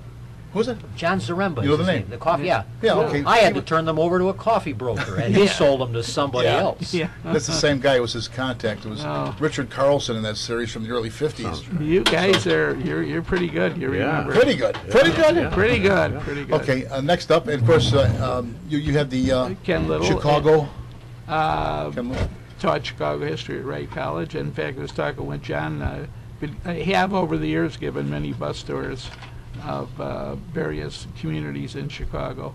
I got a couple of really nice ones, but marketing is, and I'm not even looking to make any money, but A lot of people don't stop and think of it. I mean, like, all the history that's here. Now, coming up First Avenue at about, was it 24th? There used to be Edward Don Company was right Oh. there. Remember Edward Don Restaurant Supply Company? Sure. Well, for years they were in Chinatown, right off where the expressway was. Yeah, they Now it's all level. They're all gone. Yeah. That was a Chicago firm. They had an interesting. Someone told me the story behind that. Edward Don was returning from Europe, World War I, on board a ship. Gets in a big card game or crap game, which it is, but he had thousands of dollars that he won. They actually put him in the brig with his money for his own safety. no He kidding. founded the company with that. Yeah. So now that's gone. One of the things I do, in fact, I've just sort of solidified it. Start in Norwood Park and just go to all the small little communities around there, Jefferson Park, Mayfair. Anyway, we stop at a factory at Lynch and Elston. It's called R.J. Owens. Does anybody know anything at all about them? One day of the year, their product is known worldwide. New Year's Day, or They make the Oscars. I Made here in Chicago. Yeah. I knew a man who did business with them. He was Yeah. he handled plaques and trophies, Yeah. and he did business with that company. Yeah, and anybody can do business if you want to have a plaque made, etc. But that's their specialty. That's right here in Chicago. Yeah, it's, Well- it's much of a secret too how they make it. Although it's generally known that they cast the statue, polish it up, plate it, and all this other stuff. Yeah, But, they might do it in a couple of different locations too. I don't know, but that's that's just one of the things. Well, Jeanette, our regular panelist, Jeanette Frontier, who couldn't be here today, her son has the candy company that makes the special candies for the Oscar Awards. Is that You right? might tell me what, Yeah. John? What special candies Yeah. are those? Yeah. What special candies are I don't those? remember the name. I'll have Mars. to go look that The up. story is the story is that one of the actresses of the very early 1930s, right at the inception of the Academy Awards, looked at the statue and said, "That yeah. looks like my Uncle Oscar." Yeah, something like that. And that's the story of how it got the name. Yeah, it was The Oscar. Oscar. Technically, it's the Academy Award. Academy Yeah. Award Oscar. Huh? Yeah. Yeah. Well, Looks the like my Super Uncle Bowl- Oscar. The Super Bowl for the first 3 or 4 years was the World Championship of Professional Football, Oh. and it was Lamar Hunt, the owner of the Kansas City Chiefs, who played in the first Super Bowl against Green Bay. He says his kid, his daughter, his son, his daughter got a Super Bowl. Yeah. He says, "Look, Super Bowl, we're having a Super Bowl," so that stuck. And next up, Your announcer, Rich Lang, Lately, I've been involved in leading several reminiscence discussions among seniors at a place like Mathers, the senior center in Chicago. Not so much to go back to the past and escape the present, but I think reminiscing... Not a bad idea. Which is, which we could, go back in time. But I think reminiscing is a good way to exercise your mind in the sense where you recollect these names and these places that you're familiar with as a child. Oftentimes these memories escape you. I try to help bring them back. And then we can compare the past with the amazing present. sometimes what you can remember from years ago? When Yes. I can't remember what my wife said this morning. Of course, that's That's a sign of age, Jack. Yeah, you weren't listening to her, that's why. Yeah, huh? Selective hearing. Yeah. And we have our guests, ma'am. I'm Sherry Avila, and I am a docent or tour guide at the Irish American Heritage Center. An educated tour guide. Our tour guides are trained, and we offer tours throughout the week, throughout the day. We've had groups of tours come in from all areas of Chicago and all suburbs. So don't think if you're just from one particular area or whatever, you're not welcome. Everybody is welcome at the Irish American Heritage Center. 86,000 square feet. We have a huge library, which we now have a relatively new librarian in charge of. So she can help you find almost anything you want to know about the Irish culture, literally. We have a genealogy section. It's multimedia. We have magazines. We have audio tapes and DVDs and the whole 9 yards. And we have once a month an Irish book discussion, usually on a Sunday, though we may change that day. And that's facilitated by Virginia Gibbons from Oakton Community College. And we also have a lot of music and dancing. My husband does the Cayley dancing, I actually do it with him too. The Cayley or Irish dancing, we do it every Tuesday night, 7:30 to 9:30. And if I'm not there, I'm at the Celtic Women, which is at once a month at 7. And on Thursday nights, we have Irish Heritage Singers. So if anybody wants to join the Irish Heritage Singers and sing, we have 4-part harmony, men and women. And we don't just sing at the Irish Center. We have sung in Ireland. We went to an international choral festival there. And we have sung, in fact, we'll be singing at the Milwaukee Irish Fest in August. And also we've sung at the Peoria Irish Fest and almost any Irish Fest around. We've sung there, but in addition, we've also sung, recently we sang at the Resurrection Hospital in honor of Father O'Brien, who's spent many years as a priest. And so we're available all over the place for Not to interrupt you, do you know where the term whole 9 yards comes from? Pardon? You know where the term the whole 9 yards comes from? Football. Yeah. No, where? It was the length of the machine gun belts when they were shooting. Is that right? Oh my God. Is that right? Well, yeah. 27 feet.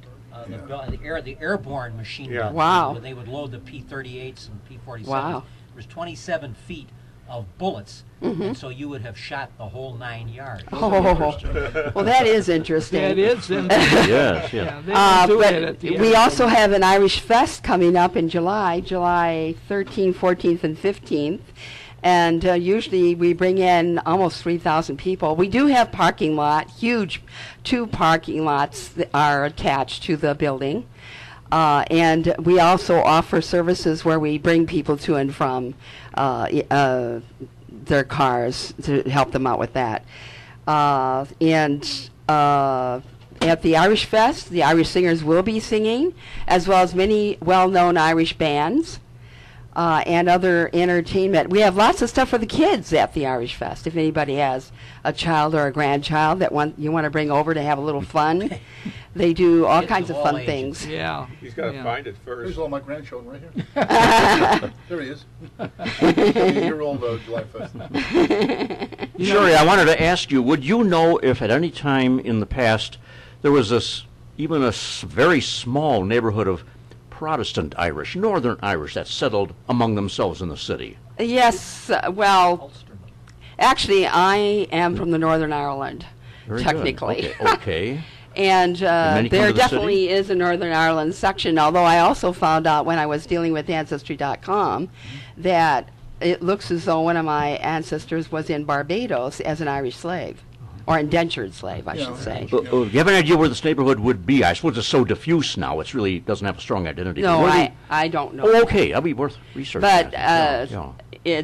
there is so much conflict though with that, because I was actually with the art gallery one time had a exhibit on the conflict of Northern and Southern Ireland, and people were coming in. They got so hostile that I felt uncomfortable with the hostility that I was witnessing during that experience. But then lately we had some people that came in from Derry, which is one of the towns in Northern Ireland, and they're trying to promote tourism. And he was saying that they're trying to, it's the Americans that are, the Irish Americans that are continuing this war, whereas the Irish in Ireland are trying to resolve this. So I thought that was really interesting. The same thing, St. Patrick's Day parade actually started here in the States and went back to Ireland rather than starting in Ireland. Yeah, actually, the St. Patrick's Parade is also in Canada. The other thing about that is the diaspora. A lot of people think the Irish only went to Canada, USA. Australia. And some people might know about Australia and New Zealand, but how many of you know about Brazil and Argentina or South Africa? They were escaped. So, and of course, they did try to go to countries where they were Catholic, so they did go to Spain, and they did go to Italy. There was a leader of when in South America when they were fighting to overthrow the rule of Spain in the 19th century. Bernardo O'Higgins. O'Higgins was one of the great leaders of the armies that were fighting for independence. Mexico's the same way. Obregon is O'Brien. He was the president of Mexico. Fox is Vicente Fox. Yes. So there. I never realized the Irish like politics so much. Oh. But Pete's working. I met Vicente Fox. He visited Cicero when he was president of Mexico. Was he entirely Irish or just partly Irish? Probably, I would imagine there was probably a mixture. Right. But his family originally came from Ireland. Now, to complete the circle, I'm a Ryan. The first Ryan was a Spaniard, so. Well, the Burkes were actually from Italy, and they changed their name when they went to Ireland. Who? The Burkes. So they're not really true Irish. Well, you have the Irish Eamon de Valera, president of Ireland. Right. Spanish from the time of the Spanish Armada, I believe. Was one of the sailors that washed ashore. Someone said that's where the black-headed Irish came from. But my dad was black till he went silver, you know. That's black true. hair, you know, but I mean. That's true. But, you know, fair as can be, but black hair. So. Right, Ken? Yes. Yeah. Like Snow White. Well, one of my neighbors was out playing ball one day or something, and they what the hell did they call him? I forget, Casey or something like that. And my dad says he's as black as the rest of them. You know, he's not a Casey. Well, he was. Yeah. He was Irish, you know, but he had that jet black hair. Well, I just want to say one other thing, that one of the things I was looking for in Ireland were redheads. And you know what? There weren't that many redheads in Ireland. Sounds like a stereotype, I have a confession to make. They call you Red-Ever? Oh, yeah, they call me Carrot Top. I don't know why, But anyway, my hair comes from my maternal grandmother, who they came from Austria. So. Oh, you should have given it back to her. I mean, she looked terrible bald. I would have hated it when I was a little kid. The women would go, "Oh, look at this!" You know, my mom and dad said I pulled the hat down. I said, when I grew up, I'm going to cut off all my curls and dye my hair black. Well, I actually thought to myself, was I one of those aliens from outer space? You haven't introduced one person yet. Yeah, we Sir? do. Thank you very much. I just like to mention. What is your name, sir? My name is Commissioner Frank Avila, and I just like to mention about Sherry on that Irish Fest, July 13th, 14th, and 15th here in Chicago. That the Irish will have excellent Irish food. The liquid food that they have is terrific. You won't find any of that food any other place. Yeah, that white liquid meat. food all over the place. It's an Best food. Irish 7-course meal. Yeah, Irish, and then Buy a potato in a 6-pack. and then we always know when the Irish Fest is on because all that poop and pee is coming through, flowing into our planes. We should have started being counting a number of times I'm going to say that. And then also ran out of adding machines. we know when the Super Bowl game is on. Oh, yeah. Time. Oh, okay. Or Oh, taste sure. taste of Chicago. Oh, sure. 1 million people. I mean, we're flowing. Oh, yeah, I mean, all of a sudden you have a million flushes during the... I remember reading about this in the 1950s in England. There was Yeah. a very popular series called Coronation Street. It was a sitcom. yeah. And it was so popular that I remember the authorities saying the same thing. When there would be a commercial break, I think it was on Sunday night, yeah. the water level would Right, drop right, in the whole right. London water system because of And after- everyone yeah. using, They had it here in Chicago when Jim Moran's movie would be on or something. They said the water crib could tell the difference, you know. So. Well, the other thing was if you want to go to emergency room, always go during the Super Bowl game because nobody goes until after the next day. Well, I know wait. I'd be working days, Super Bowl or whatever, World Series, and the phones wouldn't ring, and all of a sudden, the halftime come or a big commercial, and all of a sudden the phones start ringing. Along those same They lines, I was held on the up. police department for 34 years, and when the Bears won their big Super Bowl in '86, following the '85 season, from that whole day, from Saturday through like Monday, they had like 3 arrestees go through the lockup at 51st, which included all like the South Side female members also. So Yeah. people were busy with other things. Quick story. Play off something you said a little bit earlier. There was a great little vignette on the Miss USA pageant last night. yeah. They're the MC, this little fellow who was the MC, introduces Donald Trump. Who of course is the major domo of the whole thing. He puts the whole thing on. And he says, now I'd like to introduce one of the most important men here this evening, Donald Trump. Trump comes up and says, what do you mean one of the most important men here this evening? No, who won the Miss USA? Miss Connecticut. Miss Connecticut.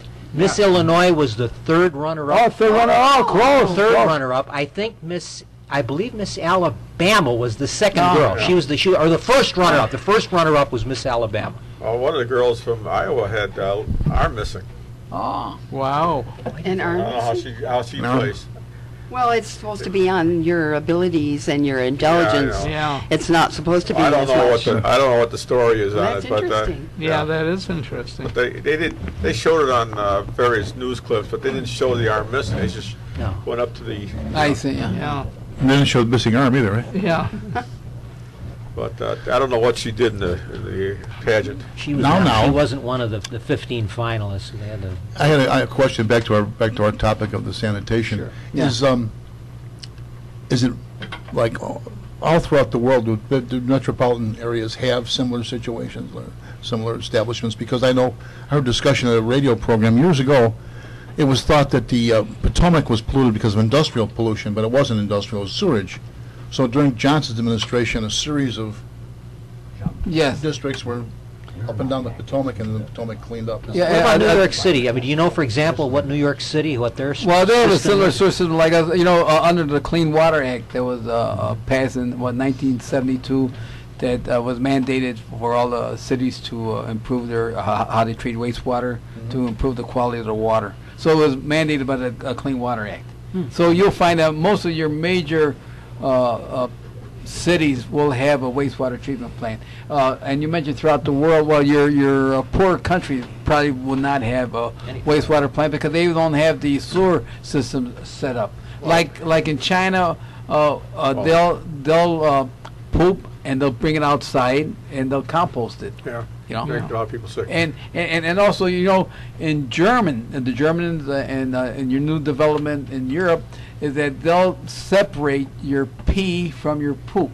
They'll treat the pee separately from the poop. Because most of the pharmaceutical drugs, 75% of it is in the pee. Right.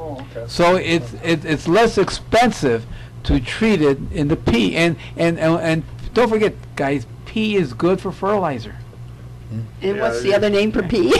Except for evergreens. There's Between American in the kitchen, what are you in the bathroom? European? There's a great John Wayne Civil War film called The Horse Soldiers, in which William Holden plays the regimental physician. And he gets into an argument with one of the colonels in the unit, and they have to settle this argument with John Wayne, who's the overall commander. And Holden says, he says, I'm trying to explain to the colonel that the coffee will taste better if you dig the latrines downstream. That's cute. That's good. And so there's one country that is becoming all vegan, all organic, because they're separating their pee. They're letting it sit for 2 weeks, and they're using that for the fertilizer.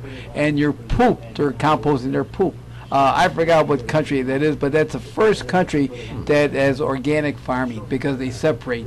Unfortunately, we're so high in our technology, and our city is so old that we have combined sewers. But if we could separate the pee from the poop, it'd be excellent for our fertilizer, our vegetation. Well, the northern European countries still have a little problem with sanitation because a lot of times they recommend you don't drink the water.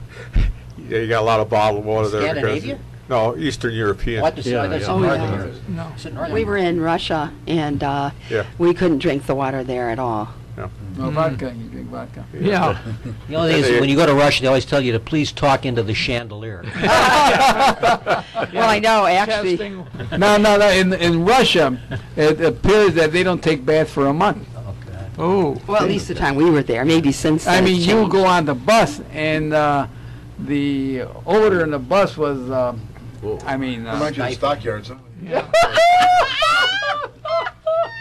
Getting back to the stockyard, that's why the Water Reclamation District got started, the sanitary district, because of all the stockyards, all the waste. They used to butcher the livestock, dump it in Bubbly Creek, remember? Bubbly Creek, yeah. And so now, after over 100 years, Bubbly Creek is still having a problem with contaminant, with the toxic chemicals, all on the bottom of the river. Well, that's not the only place that's got problems, but that's... But the South Water Purification Plant started because of the South Works of U.S. Steel, because of the fact that it was so polluting that they had, basically at one time Chicago had almost all bottled water because you couldn't drink the water. And the two purification plants came in and cleaned it up, because when I was a kid, you always had bottled water. In 1956-7, they were doing that water filtration plant in Navy Pier. Yeah, well, this was... The one at South Plant started, I think, 48 or something like that. They had less troubles there than they had one downtown, though. I thought it was actually before the war. What's that? That's outside the filtration plant. No, it's actually, they were building it during the war. It was stopped because of the war. Yeah. We couldn't drink the water in the Philippines either. That part I believe, yeah. And that's how we got started, because over 100 years ago, they were dumping everything into the Bubbly Creek, and it flowed down into Lake Michigan, and the intake cribs for intake for the drinking water was near the shore, and we used to bring it back to us and drink it. Well, they had that trouble a couple of years ago. So that's when we reversed the flow of the Chicago River. They had that trouble up in Michigan a few years ago where they had a Scriptoridium oocyst got into the water, and they were bringing it up, and half the city got sick because the intake was so close to the discharge of the river, and the farmers' fertilizer, for the most part, was going downstream. Right. And they had some problems besides that, but it ended up half the city getting sick. It's a serious problem. And that's why they built those intake cribs way out in the Lake Michigan. Well, that was because they ran out of space. They were building them further out. They were one time fairly close, and then they kept on going and going until they finally got, it's about 6 miles out now or something like that. Do I have no, time not quite that far. Do I have time for a quick story? Sure. It kind of ties in with Harry Truman, as president, was visited by the British ambassador, who was an aristocrat, had a country estate. Harry came from the country, from Missouri. So after dinner, he's sitting in the Oval Office with the British ambassador, and they're discussing their land, and they start talking about manure. And Harry is telling him about the manure that they used when he was a kid on his dad's farm, and the British ambassador is talking about the manure that they use. And Margaret Truman, his daughter, overhears this and says to her mother, Bess, Mom, Our dad is the President of the United States. Should he be in the Oval Office using the word manure? Couldn't you get him to say fertilizer? and Beth says, Margaret, it took me 30 years to get him to call it manure. Harry. Yeah, give him hell, Harry, right? Yeah. Harry, I was at Independence, Missouri. I stopped at his house there. It's sort of a very interesting place. Had 13 doors on the first floor. Oh, yeah. Because of cross ventilation. And he was a sailor. When he died, they had about 1,000 peanut butter jars in the basement. Really? Peanut butter and jelly jars. He saved them all. Empty ones. And then the linoleum there, they showed him he used to take linoleum down. Yeah. But he never owned the house anyway, but it was his mother-in-law's house. Yeah. But he would, you see all the tacks on the linoleum where he tacked it down rather than replace the linoleum. You know, in this recent school situation, one of the schools that was sort of spared, they didn't pronounce it right, it's called Manier. It's on the near north side, 1420 North Hudson. They're going to send them kids to Jenner, 1009 North Cleveland, and there is no street that goes through. You know, Hudson, Cleveland, Mohawk, none of the streets go through. But anyway, I grew up around there, and we always call the kids that went to Manure. Manure. Oh, yeah. Wait up, hold on. Hold on. I'm afraid it's that time, and now once again, here's the guy who started it all, our producer, chief electrical engineer, and all-round troubleshooter and good guy, John DeVita. Just one moment, sir, one moment. We just want to say one thing, remember. I didn't get to say it last time. Remember, folks, history is much more than a book you keep on the shelf. Very good. That's it.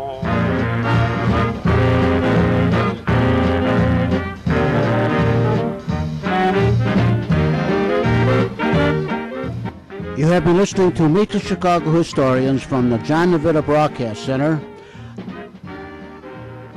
on the Windy City Hometown Entertainment Network on Monday, June 17th, the year 2013. This program was produced and directed by John DeVita, edited by Stephen Lehman. This program was pre-recorded. Thanks for listening.